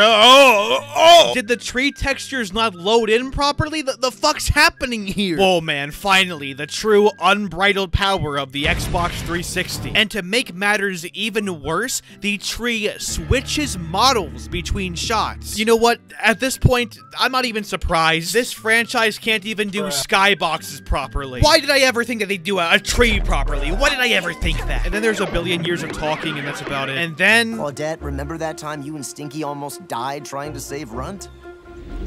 Wait a minute, they're reusing footage again? But they literally just reused footage 3 minutes ago. Only this time it's from the second movie. We are already 5 minutes into the movie, and about 2 of those have been spent reusing footage. I just... What? Anyways, back to the... story. So the family look at a beautiful shot from the first movie, but then they're approached by some reused wolf models. You need to get out of here. What? What for? They're trapping wolves. So yeah, that's going on. And Kate's all like, Humphrey and I have been through this before. And then the film reuses footage again, this time from the first movie. Within the first 6.5 minutes, they have reused footage from previous movies 3 times. Man, I didn't know that Bobby Kotick was directing this. So anyways, back to the plot, if you can even call it that. So it turns out that some humans are trying to capture the wolves, like in the first movie. So the wolves hide in the woods, and we get another flashback to the first movie. Only 32 seconds, and we already have another flashback. Literally, all they did was cover old footage in oil. Only tranquilizer guns. They can do a lot of harm. So sicko. So these wolves leave, bye-bye, you were real important to the story, bye. And so Kate and Humphrey are all like, oh, we gotta get out of here, bro. And so Humphrey brings up the train. How far is the train? Which leads to, I can't believe I'm saying this already, another flashback. I didn't even spend 15 seconds not talking about a flashback. So far, the entirety of this movie has just been clips from previous movies drowned in piss. I'm like 6 minutes into editing this, and I already want to commit a bunch of war crimes. Now that was a hybrid ride.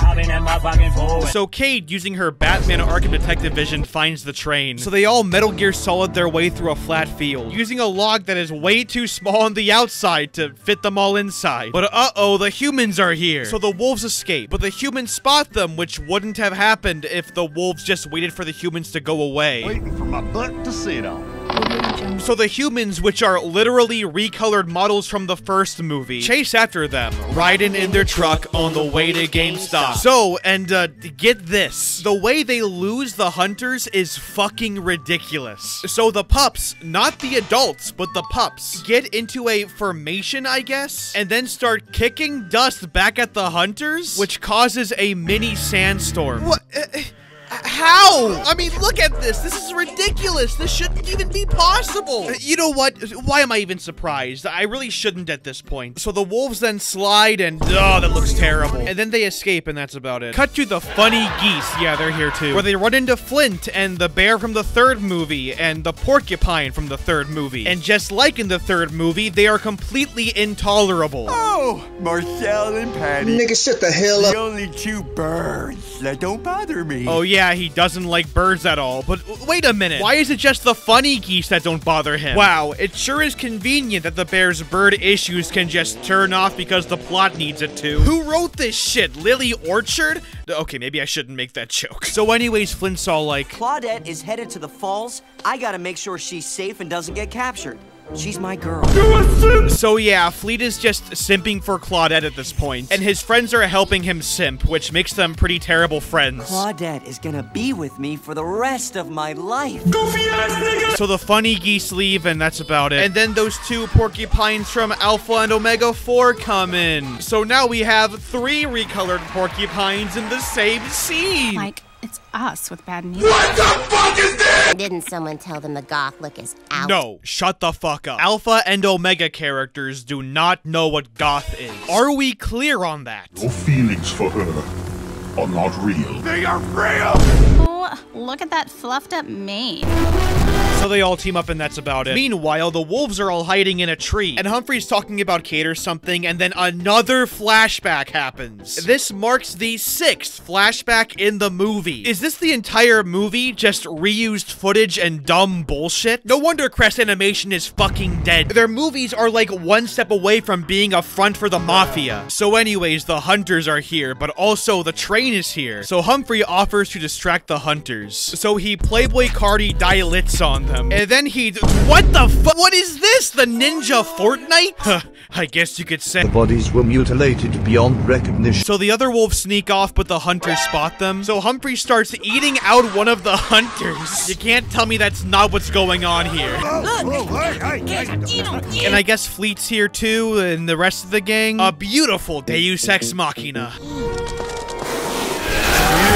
And then they all meet up, I guess, or something. I don't know. Agnes, my homegirl. Oh, my N-word, huh? And then, long story short, they make it to the train, and that's about it. So now they're all on the train. And Claudette and what's the other guy's name? Fred Fox?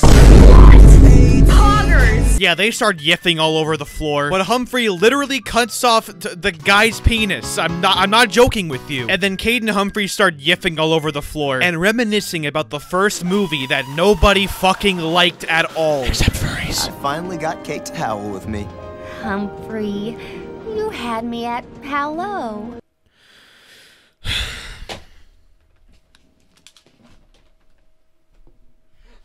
And then the bear has to pee, and yes, I am bringing that up because that's slightly important. Let's make this moment last. I have to pee. And then, I kid you not, there is a peeing song number, and it's to the tune of one of the tracks off of the first movie's soundtrack. There was a little stream who fell into a river. And to make matters somehow even worse, this leads into a fucking flashback. A flashback of Humphrey peeing in the original movie. I want to see Alpha and Omega Lover 76 defend this pile of shit. Please, I implore you. And then all the Alpha and Omega characters sing along because I didn't have enough of a reason to kill myself. There was a little stream who fell into a river. You know, I'm just gonna say it. I prefer the wolf dance scene in the original over this. So they all get off the train, I guess. And then some meandering happens. I don't even know what's happening anymore. And then another flashback happens. And it's of Humphrey hitting the moose butt, I guess. But that didn't actually happen in the original. Because in the original, he avoided the moose. But in this flashback, he hits the moose. And then it's confirmed after the flashback that he did hit the moose. So what I'm getting at here is that they retconned a butt joke. I didn't even know that was possible. How do you do that? So anyways, they get chased by the hunters in a plane, and then the hunters leave or something, and that's about it. Glad to know my time isn't being wasted. The crew then rests in the cave, and then the hunters come by, and then they get scared away by an epic prank, and that's about it. The next day, they're talking about vehicles or something. We've already done the trains. Don't want to do planes. So how about automobiles? This is a reference to Planes, Trains, and Automobiles, an R-rated 1987 comedy that I've never seen, but I wish I were watching right now. So then another fucking flashback happens, making this the 9th flashback in the movie. Yeah, you didn't know Papa was a Rolling Stone, did you? Can this film just stop talking, please? And so they keep walking and come across the RV from the first movie. Hey, I remember the first movie. They then see the old woman from the first movie, but now she's a PS2 model, and then she does something. What is she doing? Her biker boyfriend left her, and now she's a bit lonely. Oh, finally, Alpha and Omega lore. And then some birds come in, which leads to the bear. Oh, wait, it's a flashback scene. The 10th one in this movie. Yeah, that's right. We have another flashback, and this time it's to the bear's bird issues. Once again, let me remind you, 10 flashbacks. I can't even say anything unique anymore. This film is dog shit. Here's something for you. I would turn a nigga into a converter. So anyway, so the bear tries to kill the birds, but then the woman tries to kill the bear, and then everyone comes out, and the woman dies. I'm not even joking. That's what happens. Oh, no. Oh, she died. Nigga, what the fuck? What do we do? I mean, we, killed her. How am I going to live with myself? When the fuck did this become Spec Ops: The Line? I'm so sorry. This wasn't my fault. But it turns out that the woman is actually alive and it was all a fake out. But you see, wouldn't it have been more interesting if she was dead? Oh, that feels good. Nigga! So the old lady then helps them out, and the hunters come by, and the old lady's like, well, I'm no wolf, but I have been called a fox of my time. Bruh, bruh, bruh, bruh. 21? Bruh, And then they leave and that's about it. The old woman then puts the wolves in the back of her car and drives them back home. But then the hunters catch up with her, which leads to an epic car chase where cars are covered in oil and fly really high. The hunters then crash and die, and our heroes are now free, but the hunt ain't over yet. So Humphrey ends up killing the hunters, and then the day is saved. Woo, woohoo! We then get an establishing shot, which is literally the establishing shot from the beginning of the first movie, meaning they have reused footage for a grand total of 11 times. I didn't think they'd get lazier. What the fuck? How was our first family vacation, guys? Awesome. The best. We almost got put in captivity and died! And then the movie ends, and that's about it. So that was the worst thing I've ever seen in my life. Trying to explain how bad this movie is gets me so upset that I start speaking a different language, like, I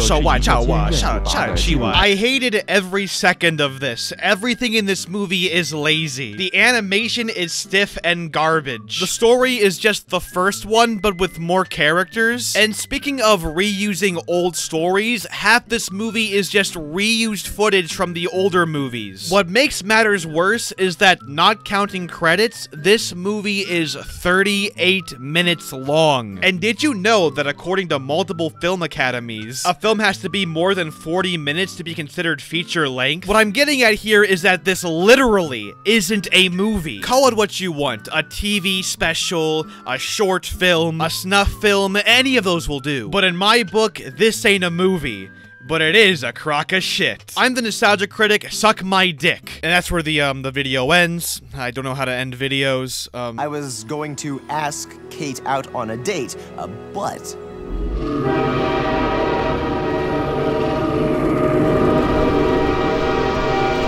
I didn't see you get on. In 2077, they voted my city the worst place to live in America. Main issues, sky-high rate of violence, and more people living below the poverty line than anywhere else.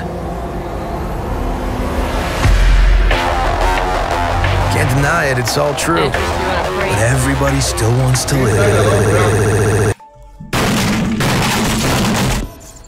Take a deep breath. Not like that!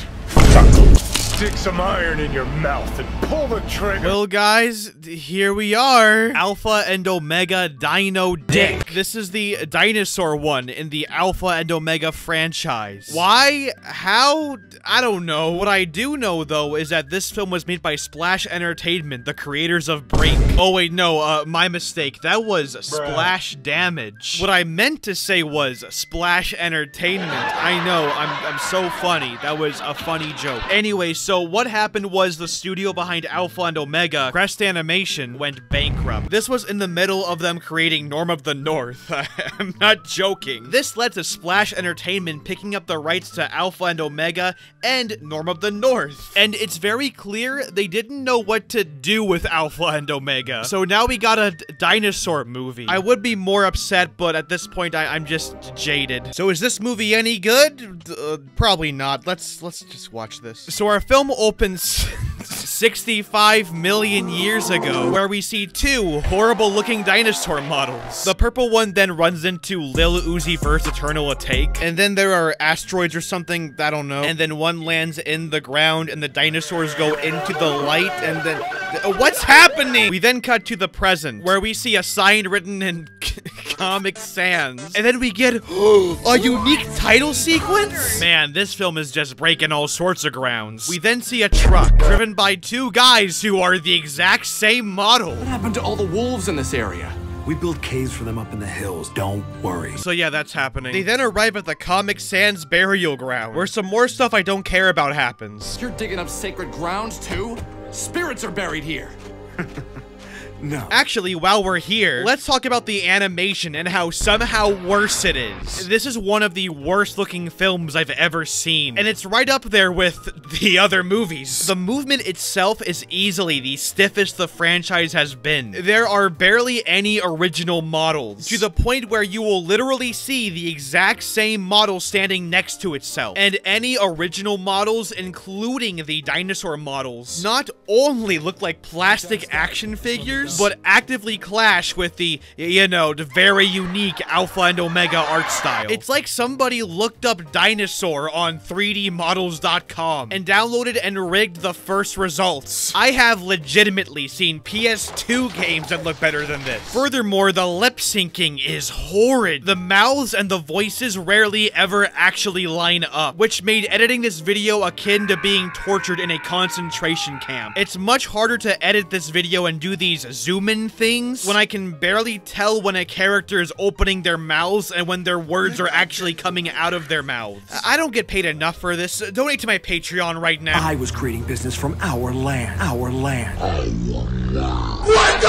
fuck is this? Thankfully, there aren't as many animation errors like in the previous films, but it's still a film that makes me feel sick when I watch it. The visuals are just that nauseatingly bad. So anyways, they're digging up the burial grounds because money. Tens of millions of dollars. Bones. So some more reused models begin digging up the bones, but then some of the bones come to life, forming the purple dinosaur from the beginning of the movie. What's happening? She then does some shit and then escapes and okay, whatever. Cut to our main characters at long last. Oh boy, this movie is one step closer to being over. So, you two decided to take the plunge and move to Wolfburbia? Wolfburbia. The things I do for fucking ad revenue. Fuck! Another turning point, we're stuck in the road. By the wrist, fuck, I don't know the fucking lyrics. I hear it's very safe here.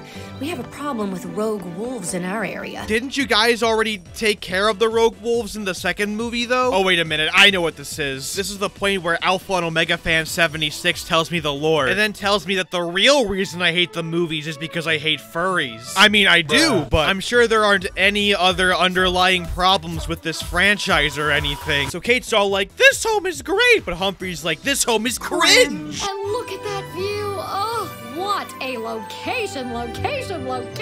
Whoever wrote this movie deserves to be euthanized. It's very high tech. You know the preteens in tech. That was a joke about iPhones in a film about talking wolves. The funny birds come in and then come all over the real estate agent. Oh, you think I'm joking? Well, maybe you should watch this movie yourself to find out. But then Kate and Humphrey are all like, oh, these guys are our friends, though. Which makes the previous scene where they take a dump on her completely pointless. I don't even like these movies. Why am I disappointed? So the birds then see a golf course and they're like, oh, yes, this is poggers. So they're moving now, I guess, and that's about it. Guess we're moving to Wolfburbia. Kate and Humphrey then kidnap their own children and bring them to their house, and that's about it. Where's the hunt? Caribou. I have to pee. So the pups are all like, this home sucks, creating the arbitrary conflict of the movie. Because, you know, in a film called Alpha and Omega Dino Digs, what I really want to see is family drama involving real estate. This is what true Alpha and Omega fans really want. It's called recycled material. As in plastic bottles? I think I taste cola. They then go for a walk and it's, yeah, whatever. Why are we living in this area? Runt was once kidnapped by rogues, and I'd take golf balls over rogue wolves any day. Yeah, rogue wolves you haven't dealt with since the second movie. That's what being a wild animal's all about. Potentially dying. They then see a lake and everyone's all like, the lake is fake. I smell chlorine. How do you know what chlorine is? You're a wolf! And then the funny birds come back again, and that's about it. We are nearly a fourth into the movie, and so far barely anything has actually happened. Glad to know my time isn't being wasted. The pups then go to the woods because, conflict. You want to stay with us, Runt? Nope. I have to pee and I don't want to worry about car pooping. But you're outside, and they just made 3 pee jokes already! The pups then go to the woods and they're all like, man, our luxurious home sure does suck. But then one pup smells something, so he's all like, and turns out it's the dinosaur. Are those eyes? The one pup then climbs up the tree and then talks for 5 hours. Hey, it's kind of nice seeing another creature. We just moved here and wanted to...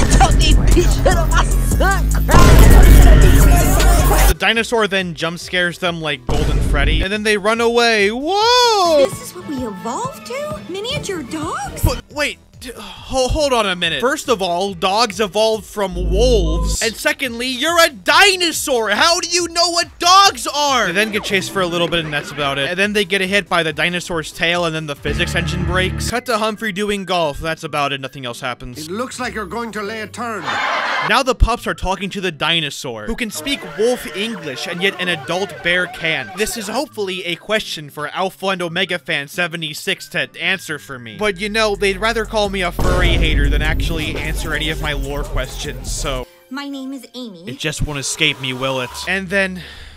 Amy starts explaining the lore of the dinosaur shit, and it gets into like fucking Metal Gear Solid 2 levels of crazy. So Amy's mom, who is a completely different looking dinosaur model, which by the way wouldn't surprise me if they just copied and pasted dinosaur models from other movies into this one. But anyways, so Amy's mom tells her to go into the beacon of protection or something, and that I guess teleports their spirits into the future. So this happened with Amy, but a T-Rex then chased her and also entered into this beacon of light thingy. So when their bones are dug up, the spirits then re-emerge? But if they dig down to the Rex, his spirit will also emerge. What? But now the bad guy villains are here and they're digging up the bones. What a convenient bad guy threat. And it also turns out that I guess they're the same wolf trappers from the 5th movie? Oh no, it's the wolf trappers. Remember them? Their models were reused to help us save money on this dog shit. Let's go. Okay, they're back from lunch. The diggers. Diggers? Now this here's a sacred burial ground. I sure hope there isn't some human skeleton we run into. But then, when the bad guys aren't looking, the wolves start driving the truck! And that's about it. Wow.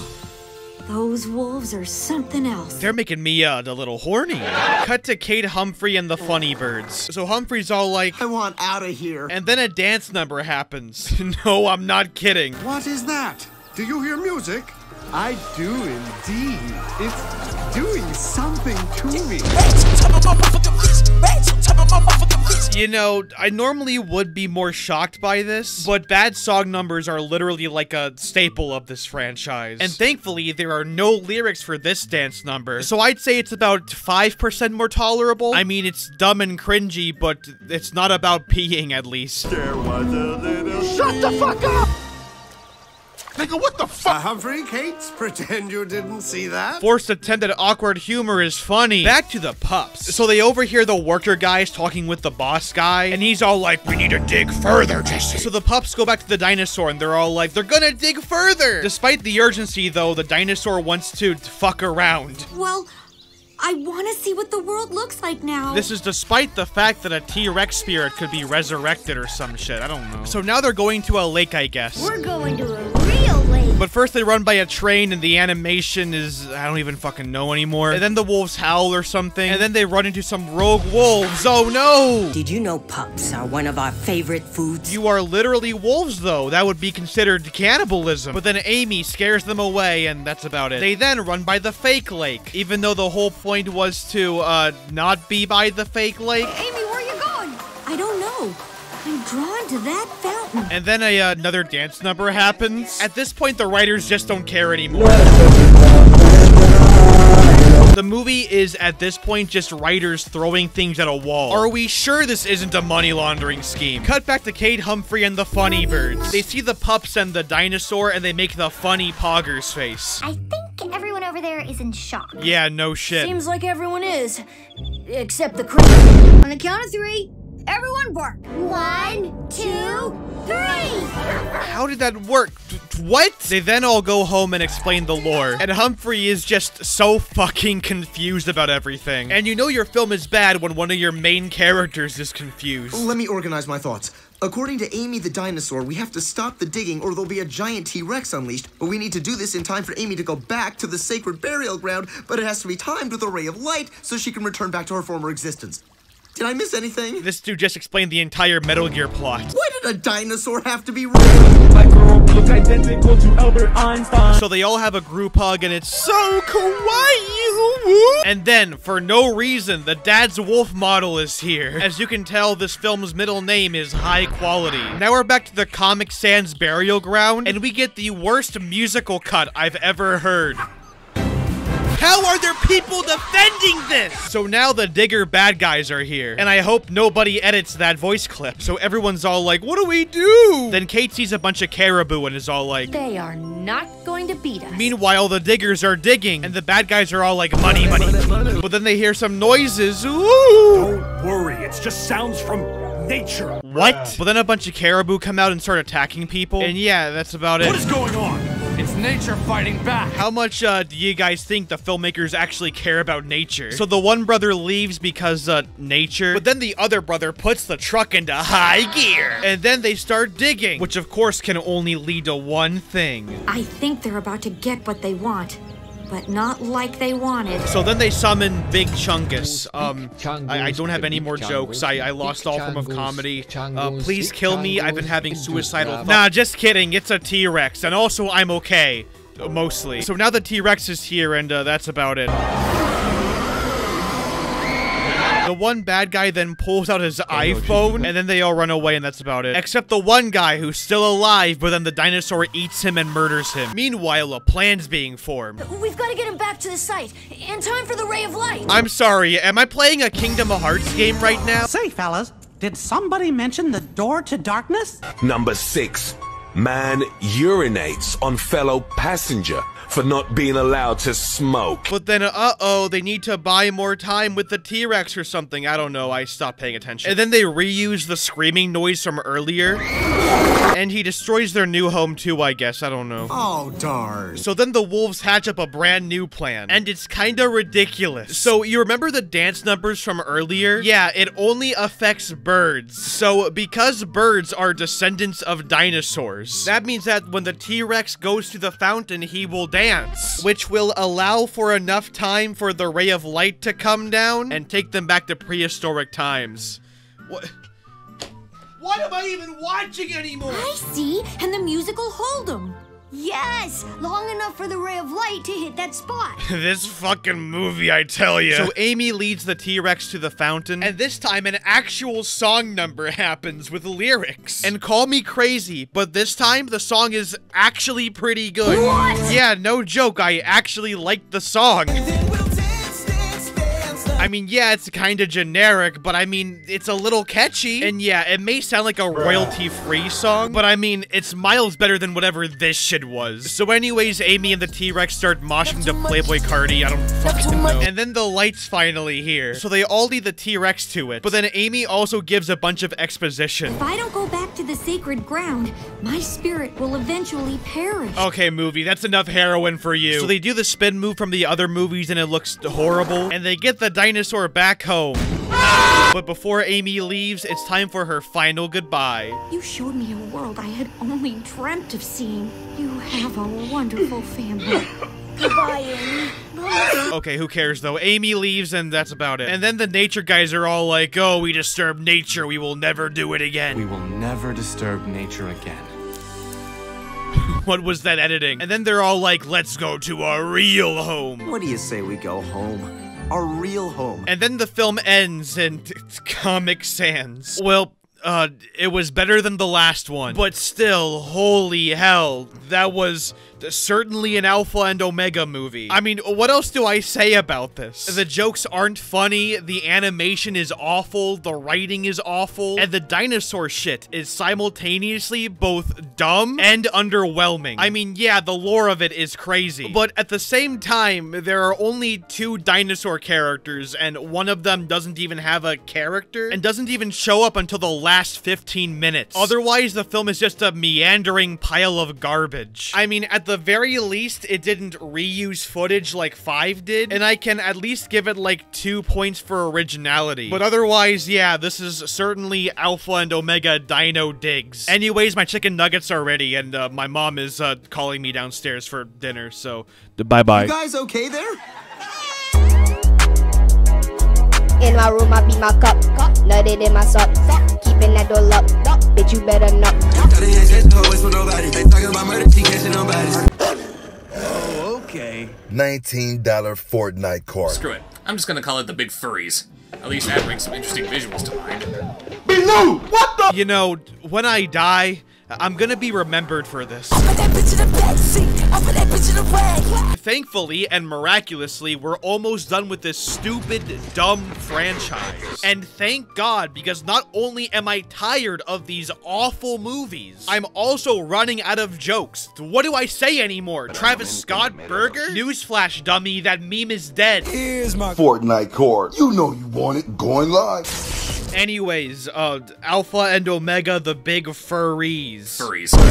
This has to be the single worst title I've ever seen in my life, and we live in a universe where people think Horizon Zero Dawn and Fast and Furious are good titles. But at the same time, Howl-iday Adventure is a real title too, so I really shouldn't be surprised. Speaking of a Howl-iday Adventure, this is the second Christmas-themed film. So by concept, they are reusing ideas already. But is this film any good though? Take a wild fucking guess. So yeah, this is Alpha and Omega 7, whatever. Yeah, whatever.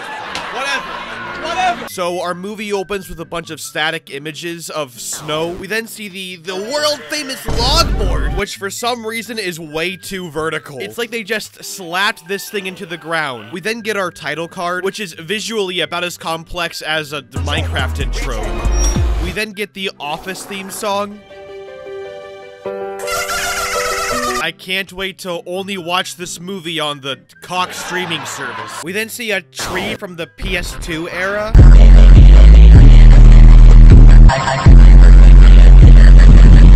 We then see a squirrel or something. Yeah, or something. It could be Gus Fring. The squirrel then sees a pine cone, and we get what I presume is a ripoff of that one squirrel from Ice Age. No! Bad squirrel! Those are my nuts! These nuts?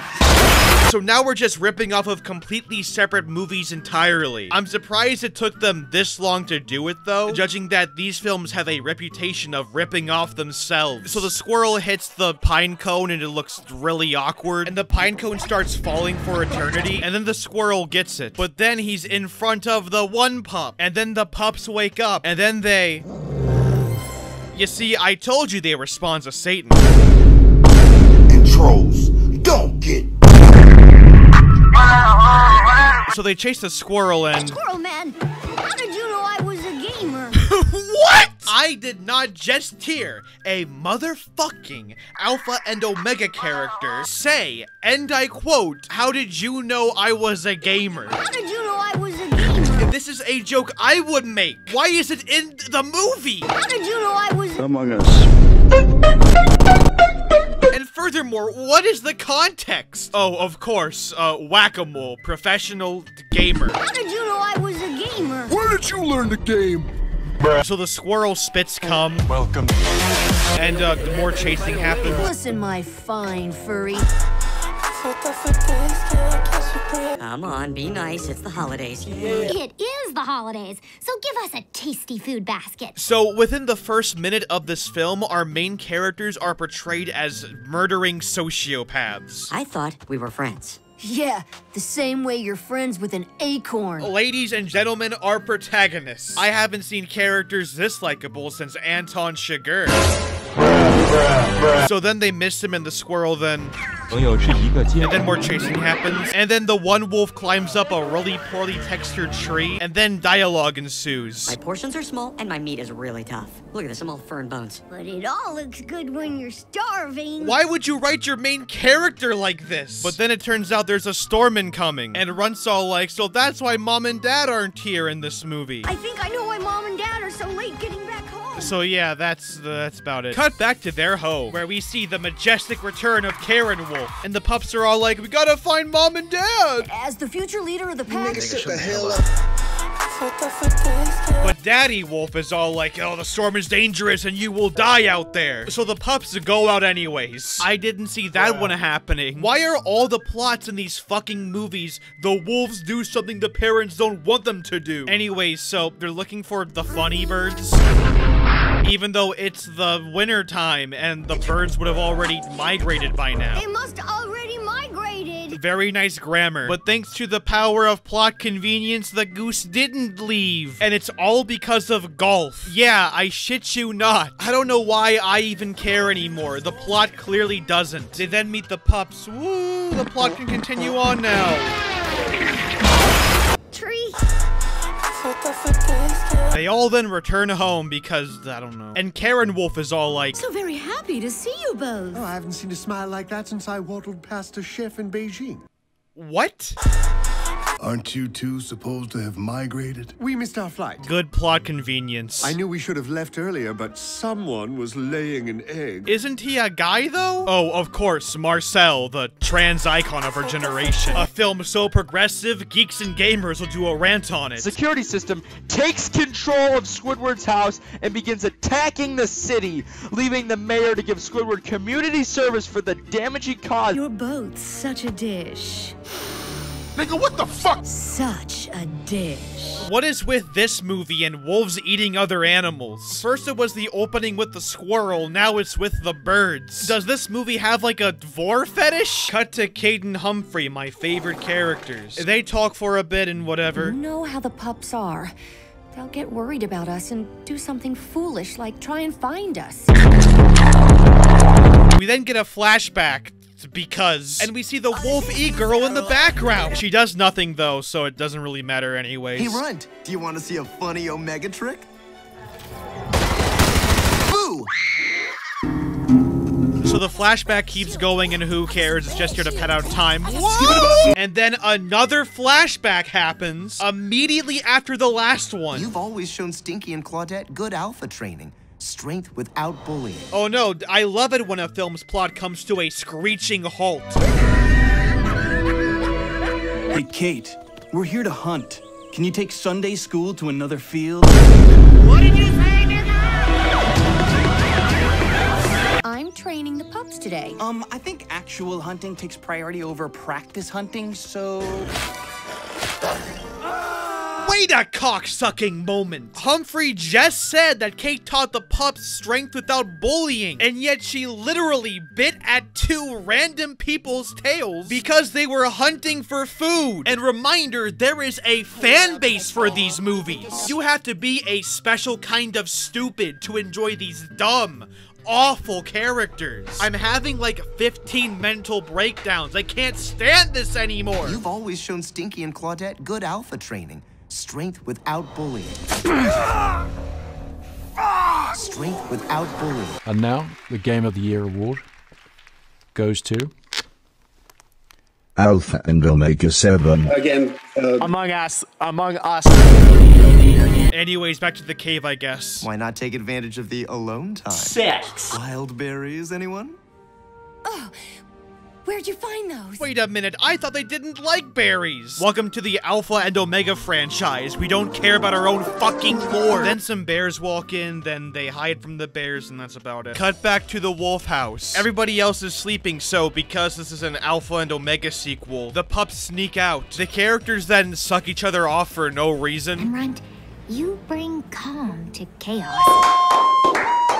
Everything, wake up! I am very cute. So now they're traveling in the snow, whatever, and they see a snow bear, and the bear has the same scent as the one bear character, which leads to a joke that lasts way too long, where the bears think he's eaten by a polar bear, but he's actually just covered in snow. Oh my gosh! He ate Brent, and I'm smelling him inside the polar bear's belly! I kid you not, this joke lasts for almost a minute, and none of it is funny. Number 6, man urinates on fellow passenger for not being allowed to smoke. Daily reminder, this franchise has a fan base. He'll never experience ripping a door off a car! We then see the porcupine character, and then they break the snow off the bear. That's how snow works. And now the bear's joining in on the quest. Woo! Cut back to Kate and Humphrey. They gotta sneak out of the bear place, so they... These are not the wolves you're looking for.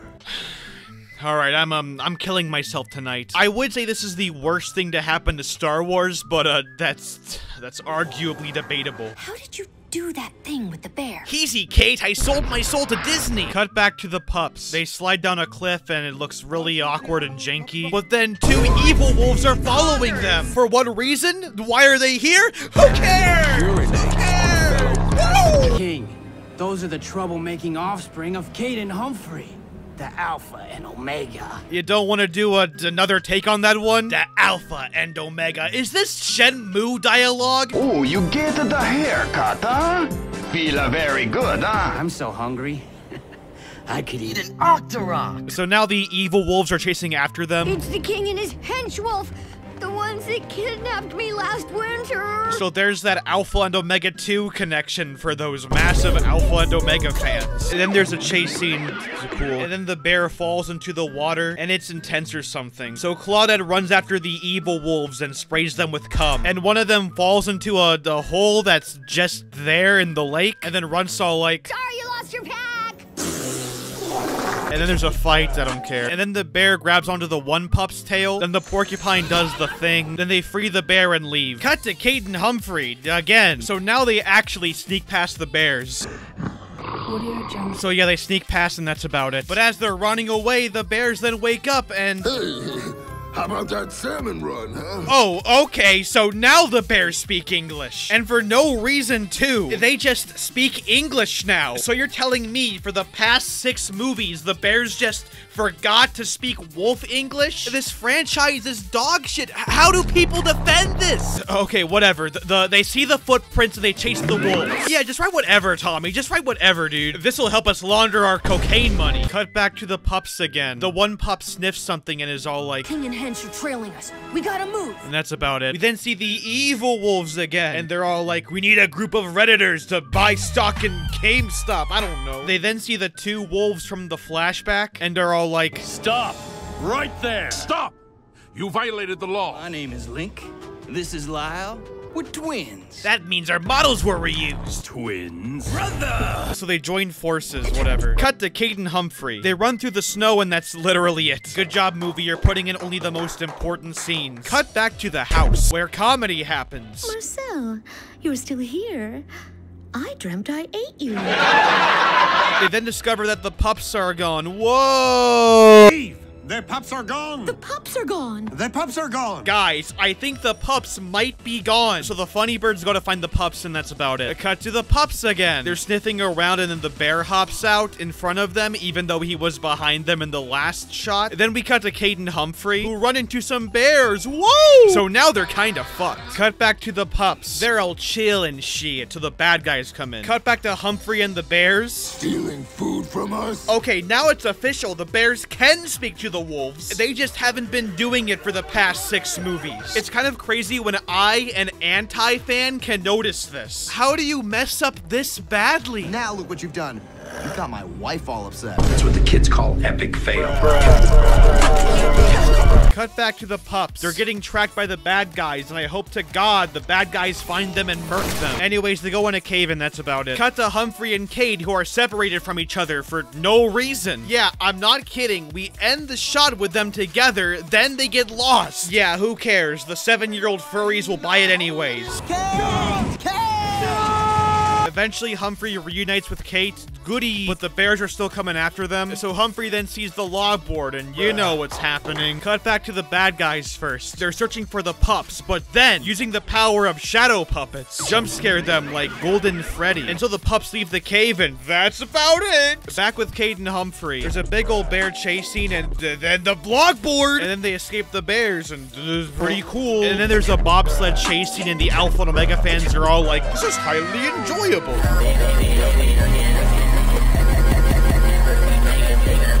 So the pups are watching them. Yeah, they're here. But the bad guy wolves are also here. Okay, who let the dogs out? So they conveniently see another logboard, and the one pup's all like, Let's do an airstrike. Fire on my target.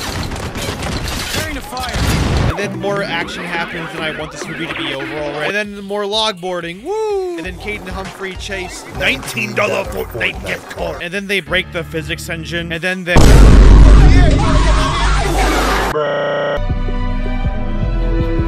So there's some logboarding, and look, you know how this ends already. They lose the bad guy, and the day is saved. Now they're all one big family, and I want to die. Then they go home and celebrate Wolf Christmas. And say what you want, but I'll give the film this. It's a better Christmas ending than Alpha and Omega 2, which isn't an accomplishment. The Star Wars Holiday Special did better, but at least it had something to do with Christmas.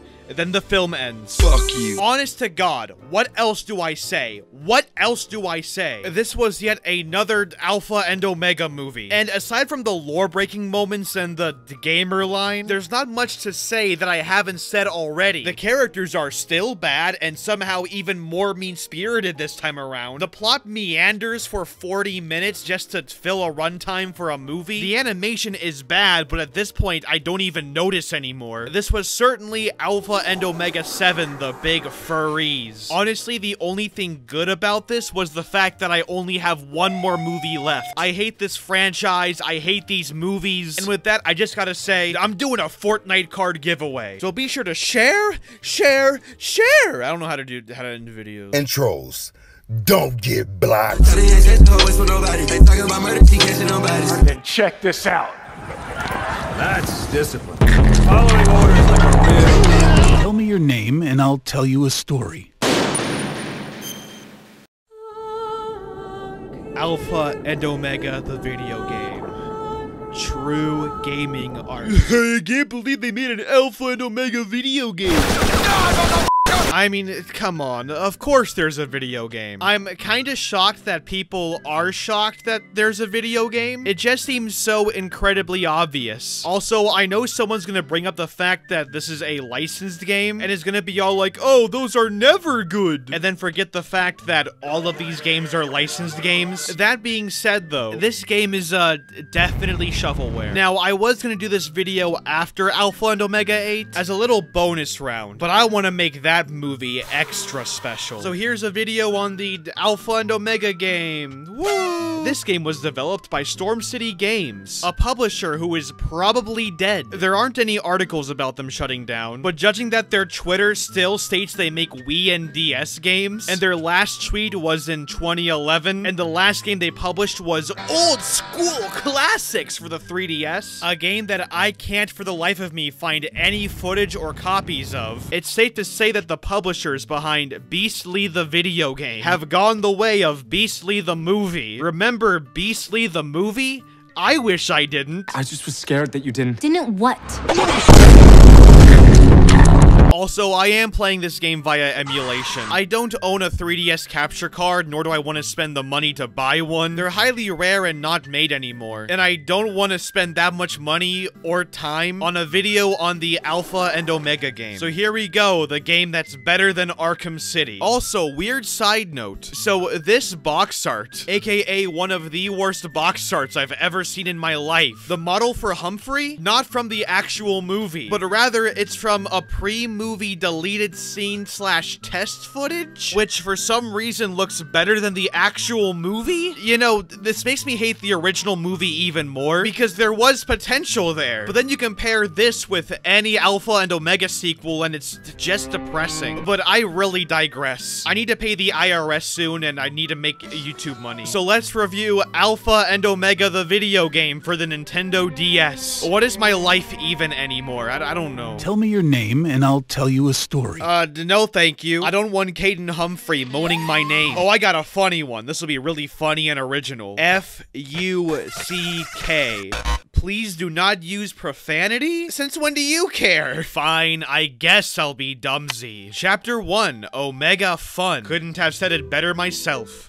Alpha and Omega Post-traumatic stress disorder is a story of two very different wolves that share an amazing adventure. Oh, Kate, what did they do to you? The unbridled power of the Source Engine. So yeah, these cutscenes look really bad. They're contrasted and pixelated to hell, which is weird since the DS was capable of so much more. They just simply didn't put in the effort to make a good-looking game. Humphrey, on the other hand... Oh, no! I don't like the eyes he's given me. Can I arrest a fictional character over eye contact? Humphrey has a bit of a crush on Kate. You can see the drop shadow. These are 2 JPEGs. Humphrey climbs the slopes with his Omega pals to discover new ways to have fun.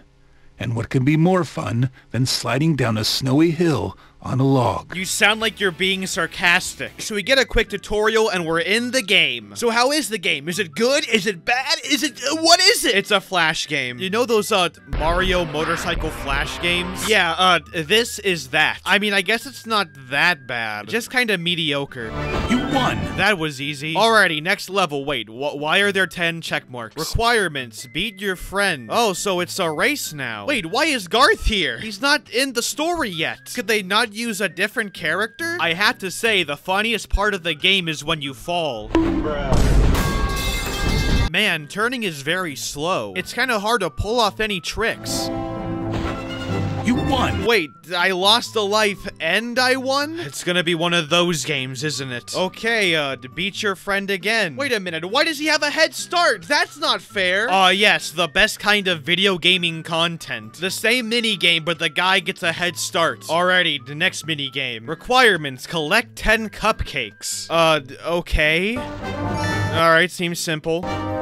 Wait a minute, what was that? That was a cupcake. Why didn't I get that one? Oh, I see how it is. So apparently, fuck you. You don't get to collect all the cupcakes. Alright, this game's starting to get shit. You won! Nice. Alright, collect 10 cupcakes again. Alright, it's getting a little repetitive. Do a flip, Playboy Cardi. Do a double flip, Playboy Cardi. Alrighty, another cutscene. Yep, this is it. This is the narrative experience. Non-voice acted quotes over shitty still images. I mean, it's, better than the actual movie, I'll give it that. Do a flip, do a double flip. Alrighty, let's do this. Oh, I messed that up. Let me try again. Whoa, what? What? Did the camera just glitch out in a 2D side-scrolling game? Didn't we have this nailed down in the 1980s? Okay, whatever. Let's try this again. What? Come on now! I literally landed and I lost! How? Alright, I beat that dog shit mission. Next mission, beat your friends, 2 flips, 10 cupcakes. I'm now realizing these are the same 3 missions over and over again. Alrighty, next mission. And it's the same mission again. But this time, you have to do a double flip! And also, Garth gets a head start again, because, that's good game design. Okay, so I beat the level. Alright, what's next? Huh, that's anticlimactic. Alright, chapter 2, what's next?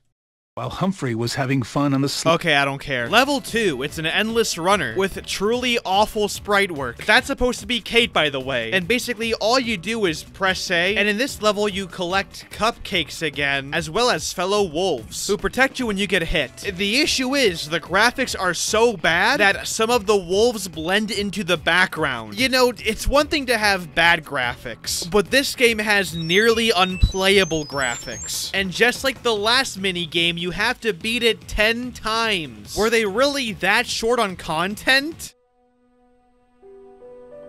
Oh, that is some beautiful bit crushing. So yada yada yada, the minigame goes on. And we reach our first obstacle. One big ol' rock. Now, first of all, when you die, the music cuts off completely for a few seconds. What a disaster. And like I said earlier, the graphics are so bad that everything starts smushing together, meaning that you're going to hit the rocks a lot more than you think you would. This is combined with the repetition, because this minigame is just auto-running and jumping. So not only does it look like shit, but it's extremely boring, and you have to do this 10 times. It's fitting, really. This game recycles just like its own franchise does. Okay, whatever. Chapter 3, Blind Date. I'm hoping for a no Russian type mission. Now, Kate has never met Garth, but she agrees for the good of the pack. In a long-honored wolf tradition, the two must get acquainted by going on a howl. Oh no. If this is a goddamn howling level, I will... Yep, there's a howling level in this game. It's a basic rhythm game. You hit the bubbles when they hit the pond, and yeah, whoa. To 4 hit songs. A woo, doo-dah. Yo, Pierre, you wanna come out here? Dreamland, and of course, Adventure. Yeah, boy! And yeah, that's about it. Nothing much to say there, except that I don't have a stylus, so I had to use my mouse. Chapter 4, Far From Home. They are suddenly approached by a goose and a duck playing some strange game involving a rock and a stick. The Last of Us Part 2. It's time to play goose golf with Marcel and Patty. So that's what they're calling it. Goose golf is a little, well, goosey. Well, here it is, the third mini-game, Goose Golf. It's essentially another Flash game. Hit the ball and get it in the hole. Now you may be asking, how is Goof Golf goosier? How is Goose Golf goofier? How is Goose Golf goosier than regular golf? You collect cupcakes, and that's basically it. The controls are also very wonky, the ball never really goes where I want it to go, but I am also playing with a mouse, so it could be just me. There are also obstacles, things like boost pads, and groundhogs. I will say this, it is the best minigame, if not the most simple, but overall it's really easy. Next level, Chapter 5, Learning to Howl. We're like learning how to wipe my own ass! Kate's sister Lily. Oh hey, it's the Wolfie girl. Is trying to teach Garth how to howl. Wait a minute. No! It's the howling minigame again. But the minigame's harder. Should I really be shocked? I mean, considering what franchise this is what they would do. But this also came out before any of the sequels. So technically, this predicted them. Is what I'm saying making sense? Or is this stupid wolf song putting me into my breaking point? And you have to repeat all 3 songs again. So you don't even get any new songs. Just the same 4 songs again. I disagree. Chapter 6, Lost in the Woods. Unfortunately, Kate and Humphrey lose their ride home all because Humphrey was so hungry he had to have a cupcake. Don't ask. You can really tell the voice actor wanted to be here. Marcel may know another way for Kate and Humphrey to get home.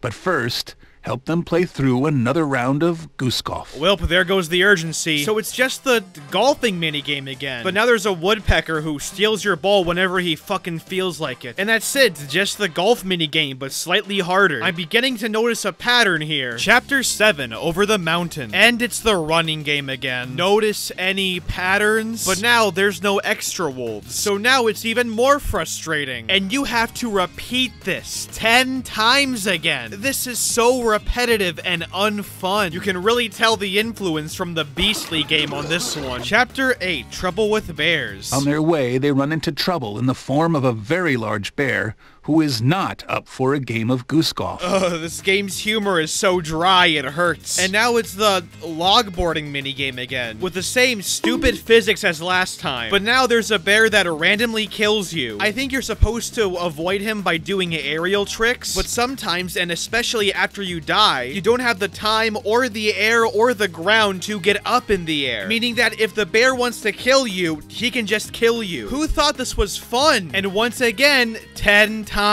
I could have sworn the DS was much more capable than this. Oh, and you'll want to know the best part? If you lose enough times, you can just skip the level. It's like they knew this game was dog shit. And halfway into this chapter, you play as both Kate and Humphrey? Okay, cool. And somehow, I land and randomly die even more times. This game is literally broken. Oh, and the best part? I learned by accident you can switch between the background and the foreground. And nowhere does the game actually tell you this. I know I keep saying this, but this is literally a disaster. I know I shouldn't be expecting much, but keep in mind, someone programmed and played this. I played this. Chapter 9, Howl on a Train. If this is the howling minigame, I'm going to... Humphrey looks up and notices a full moon, and I think we all know what that means. iPhone sex. When a wolf sees a full moon, he must howl. But does he have to? So yeah, it's just the howling minigame again, but this time on hard mode, which just equates to the minigame being more frustrating. Not to mention, this is the 3rd time they repeated the howling minigame. Yeah, now we're gaming. Chapter 10, Stampede. And guess what? It's the running minigame again. And you want to know what else? I quit. Yeah, that's right. I stopped playing the game. And I haven't touched it since. And I wasn't missing much either. I looked up a playthrough on YouTube, and I only had 2 levels left anyways. Those levels being another snowboarding minigame and another goose golf minigame. So, within the first 4 levels, you have already experienced basically the entire game. This entire game is 4 small minigames stretched out over 12 levels. Talk about a pile of garbage. You couldn't even have made like a 3D platformer or even a 2D platformer. You had to make a cheap minigame collection. 4 simple flash games repeated 10 times over. And that's just per level. Remember, they're repeated over the entire game. An entire game of 12 levels. So this game is overall a boring, broken shovelware mess. And I wouldn't expect anything less from this franchise. Well, now I gotta do what I gotta do. Want some shit? Bombs away, boy, bitch! You smell like you farted. Look, I've got this. Mommy milkers. Big, big mommy milkers. Big, big, huge milkers and huge, big milk. Yes. Well, boys, we're finally here. The end. The grand finale. The final meme. This is the end of the road. The end of an era. This is the final Alpha and Omega movie. And you know what? It's kind of been an emotional journey. I can't really describe how insane the past 6 months have been, but it's been crazy. But yeah, this is the one. The final chapter, as of now. The one that will be there to answer all of our questions. So will this movie be any good? No, it's awful. So our film opens with more landscape shots. Because you know, it wouldn't be an Alpha and Omega movie without boring landscape shots. But now I'm pretty sure that this right here is a still image being artificially in post zoomed in on and panned. We then get the title, Journey to Bear Kingdom. We then get this picture, which is clearly concept art. And we are reintroduced for the 7th time to our spawns of Satan. And they're doing royalty things, I guess? Subjects of the Forest Kingdom, we are the Dukes of the Western Forest. Way to not be pretentious, boys. Princess Claudette will soon arrive. Greetings, my kind subjects. I suggest a political uprising. Hark! Where is my Prince Fleet? Shut the fuck up! So Sonic Recolor Simp is here. Of awesomeness. And then, stuff happens. And then the porcupine comes out and does funny stuff. Nobody's laughing! I give you Brent, the Bear King! So the funny bear comes out and somehow looks worse than the previous movies. I don't know how they continue to make these movies look worse, but somehow they made this movie uglier. Brent, we can't play Animal Kingdom if you don't play the role correctly. Yeah, Brent, go fuck yourself. Game over. How did you know I was a gamer? So much for practicing for the Queen Bear's arrival. Arrival? You don't want to do a second take on that? Also, by the way, aren't the bears like bad guys? I know this franchise has pretty awful bear lore, but they just somehow seem to make it worse. Speaking of royal, look, the royal messengers. Those are just regular birds. What's happening? The bear then mentions his bird phobia. Oh no, my bird phobia. And it's just never brought up again. They just really didn't give a shit, did they? Cut to some caribou. Don't they know glamour when they see it?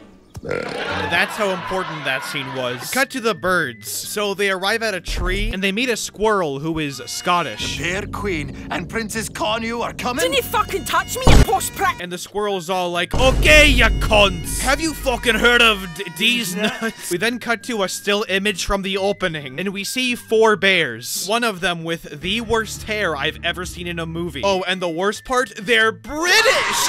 Ew! Are you not excited for your first state visit to the Eastern Forest? Nature tends to favor asymmetry. And then the bodyguard bears are all like, Your Majesty, we've almost reached our destination. And I'm sure this guy with the big eyebrows won't be the villain or anything. It is a shame this region has fallen into the paws of rogue wolves. £19 in video game currency. Amongst you, who would like it? We then cut to the creatures about to bow or whatever, and we see a bunch of recolors of the funny geese. Cut to the bears again. They're now ready to walk down into the forest, and all the creatures bow before them. And the queen is walking, and the animals celebrate in really bad animation. The Nutters of the Eastern Forest proudly present Nuts. Did I write this fucking movie? Oh, did you hear that, boys? She said my name. Beast. Beast. I don't fucking get it. Beast? Based on what? And then the bear meets the wolves. Hello, young wolves. Hello, Your Highness. And that's about it. But also, the bear knows who Kate and Humphrey are, apparently. And your parents are Kate and Humphrey. I met them once. lovely wolves. Even though it's already established that bears are a threat in this universe. And not to mention, in 7 and 8, I guess the adult bears just talk now. So either A, there's a slowly rising underground monarchy of peaceful bears. I'm not surprised you've never heard of them. Very few are aware of their existence, even among those with code word clearance. B, the adult bears have been slowly evolving to the point where they can speak wolf English. C, they could speak English and have a society this entire time. They just chose to be assholes. Or D, the person writing this didn't give a shit and was more focused on filling his pockets with money and his nose with coke. Anyways, so more shit happens and that's about it. Nigga, what the fuck? And now the princess is here, I guess. And the caribou's all like, we're here at the welcoming ceremony. Who are you even talking to? You're animals in the woods! So the one bear starts simping for the princess. Jeez. You're a simp! And then, Do you tweet? No, but I chirp. This is the worst fucking franchise. So then the queen bear starts talking. Meet my modern daughter. As opposed to the past daughter. Princess Konyu.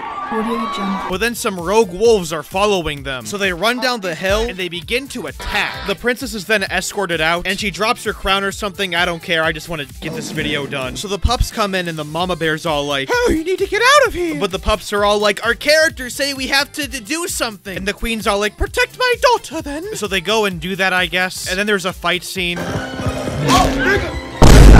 And then the birds are all like, alert the king that we have been attacked. And yeah, that's about it. Cut to the Bear Kingdom. Ruled by King doesn't fit the art style of the movie. How much do you want to bet they just used realistic bear model.obj? I mean, look at this shit. This was not a model made for the movie. This is a motherfucking Red Dead Redemption 2 asset. So anyways, there's a bear talking scene and that's about it. Send a message to our allies, the Western Wolves. But they aren't your allies. You tried to eat them in the first movie. Ask for Winston. Hey, I know who that is. Cut to the pups being chased by the rogue wolves. There's a big old chase scene and then the wolves fall over and the princess bear is all like, very smart, Stinky. An obstacle course will slow them down. But like, come on, realistically it wouldn't be that hard to avoid them. Like, look at this guy. He's literally allowing himself to fall into this log. These wolves have the intelligence of modern Assassin's Creed AI. Anyways, so the porcupine does the thing, and at first the wolves are all like, oh look, a porcupine was so afraid. Whoa guys, I wonder what will happen next. So, in a shocking turn of events, the porcupine defeats them, but there's still one more to go. And then Claudette's all like, I've learned a lot of things from my mother too, like a spin out. Make them eat dirt, literally. So they do the spin out and that's about it. Oh yeah, another one bites the dust. Cut to the wolf house. We see Karen Wolf talking to the birds. Winston, royal birdies from the king bear are here. And so Winston walks out and is all like, the queen bear was attacked by rogue wolves. Until they leave to help and that's about it. Cut to Caden Humphrey, 18 minutes into the movie. I'm sure glad there aren't 3 annoying characters who hijacked this franchise. And Caden Humphrey are literally just drinking water. I'm not kidding you. Now that's refreshing. There are people who tolerate this. Cool mountain sure hits the spot. And then they hear the City 17 alarm and head back home, I guess. Cut back to home, where apparently Winston didn't actually go anywhere, but who the fuck cares because the pups are home. And so they go inside and introduce themselves to the princess. I don't give a fuck anymore. Oh, by the way, remember Fleet? Yeah, he's in this movie, and he was here the entire time. But if you forgot, I forgive you, because I forgot too. Because even though he had that radical intro, not only does he do nothing throughout the entire movie, but he also says nothing throughout the entire movie. Speaking of the queen, where is she? And disappears entirely from this point onwards. So why is he in the movie? He literally serves no purpose whatsoever. They literally introduced an entire character and did literally jack shit with him. Oh yeah, so I'm the ass for not thinking the series is awesome. A series that will abandon a character immediately after introducing them. Yeah, but you're a fucking ass. The Alpha and Omega series is awesome. Fuck you. Eve, what are you doing? It's called a Nobody's laughing. The pups saved my life. They were kind, brave, and selfless. Can the writers not suck their own characters' dicks for 1 minute? But then the funny geese come in, and they simp and fight over this one bird character because they're in love with her. And it's a hysterical riot, I assure you. Yeah, he's French, if you count Montreal. Cut to the Bear Queen, who is now saved, I guess? Which leads to a flashback of her getting saved? And let's give it up for the other caribou. Why do we need this? What? Could they just not tell the story normally? Why is there a flashback scene? This ain't exactly Pulp Fiction. Why do they have a somewhat non-linear storyline? What's even happening? Oh, and it turns out these two bears are evil the whole time. Man, I wonder if someone in this video at the timestamp 328 predicted that. But then the evil wolves see them, so there's a big old chase scene. Whoa. But then the squirrels bite their legs, I guess. And the queen does the Mortal Kombat moves, I guess. She is definitely the queen. What? But then they're surrounded by more evil wolves. But thankfully, Kate and Humphrey Deus Ex Machina themselves into the story. And they brought with them some more wolves. And the bad guys pussy out and run away. And that's about it. Oh. That was easy. We saved $5 extra on the animation budget. So they all leave and that's about it. Cut to the Bear Kingdom. So the King Bear forms an army of about 30 people, and gives a speech on Come Mountain. And the kings are like, they want to take away our Fortnite cards. This cannot and will not happen. So now a big battle's about to break out. But meanwhile, the evil bears come in, and they're all like, oh, it's dangerous, king. But apparently this guy instantly knows they're traitors, simply because they have no battle wounds. So the evil wolf yeets him, and this guy's about to die. So the king bear comes in and tries to save him, but then they get straight up murked. Poor king. Poor Louis. Welcome to episode 2 of Ripping Off the Lion King. I like the roar of that. Nigga, shut the hell up. Meanwhile, Humphrey, Kate, and the Bear Queen sneak in, and that's about it. Cut back to the wolf home. I don't know what it's fucking called. The princess bear wakes up and is all like, for a contrived reason, I believe my mother is alive. So she sneaks out. The pups then wake up and discover she's missing. So they sneak out with her because this is an Alpha and Omega movie, and it wouldn't be one if they didn't sneak out. And yeah, it's about it. Cut to Queen Bear and Kate and Humphrey, who are formulating an infiltration plan. The rogue wolves will soon be arriving. Wow, strong women. What? Hello? Base department? Cut to some bears, I guess. They're walking around and then they meet the squirrels from earlier. And I'm based. The princess and the pups then come out, and the bears bow all in the same animation, and they all team up, and that's about it. Cut to the bad guys, who are gloating about how evil they are, because that's subtlety. And then they, Let's get a beat in there. A 1 and a 2.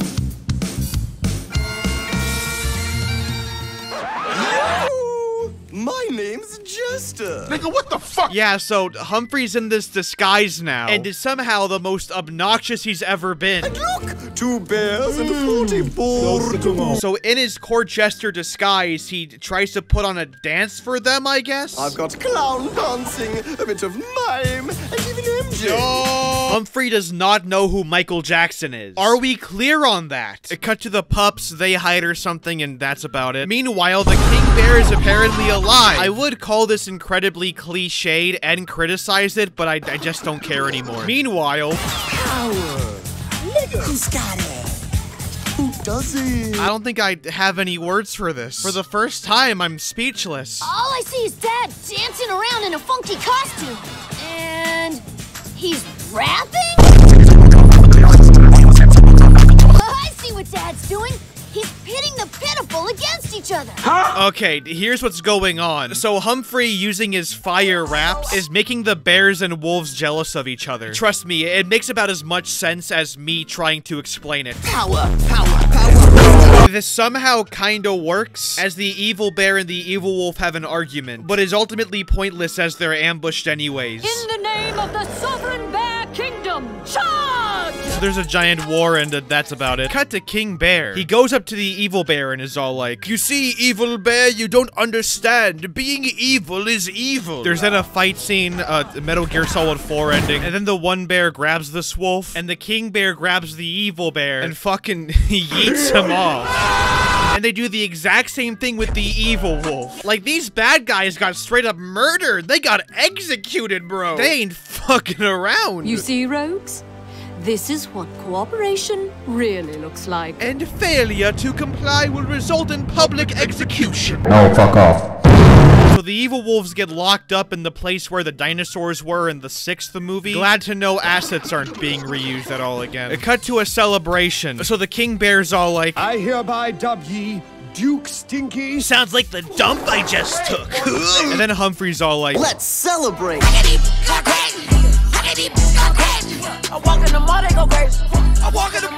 So yeah, there's a whole dance number that lasts over half a minute. And then the pups are all like, hey guys, just imagine, we went from playing Animal Kingdom to being nobility. They then do the Fortnite dance and then the movie ends. It's done. Yes, Mr. Frodo.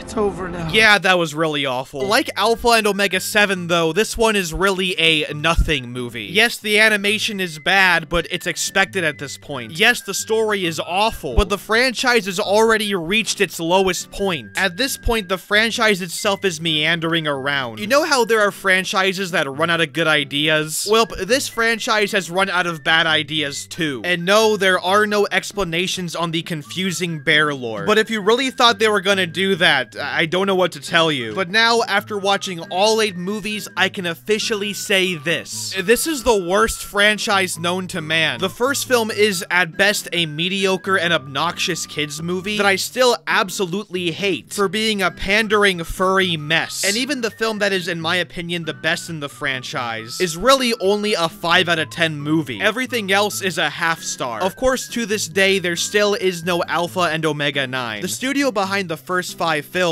Crest Animation, have long since closed their doors, and the current studio, Splash Entertainment, have been milking Norm of the North movies, which we will get to. There was a fake leak for an Alpha and Omega 9 Tropical Vacation, but the leak turned out to be fake. I can't make this shit up. But the franchise has long since been dormant. Will there be a 9th entry? Who knows? But if there is, you know where to find me. Thank you all for watching, and I hope you have a good night. It's been a long day without you, my friend. Fuck you in the lanes you came with.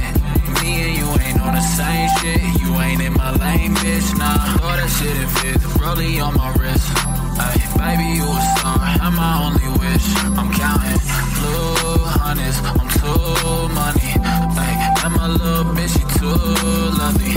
Yeah, hanging up and calling me right back. Ay, baby, why you calling me like that? Yeah, getting high with the seat laid back. Baby, gon' relax, yeah. Hey, they don't know the half, yeah. No matter what happened, I got your back. Baby, that's the facts, yeah. That's the facts, yeah. Yeah, we can fight, but the feeling's gone. I try to find the words, but they never come. I can still see you on the lawn. Hey, laying outside in the summer sun. Yeah, we can fight, but the feeling's gone. I try to find the words, but they never come. I can still see you on the lawn. Hey, baby, that's the facts, yeah. That's the facts, yeah. You're so supreme.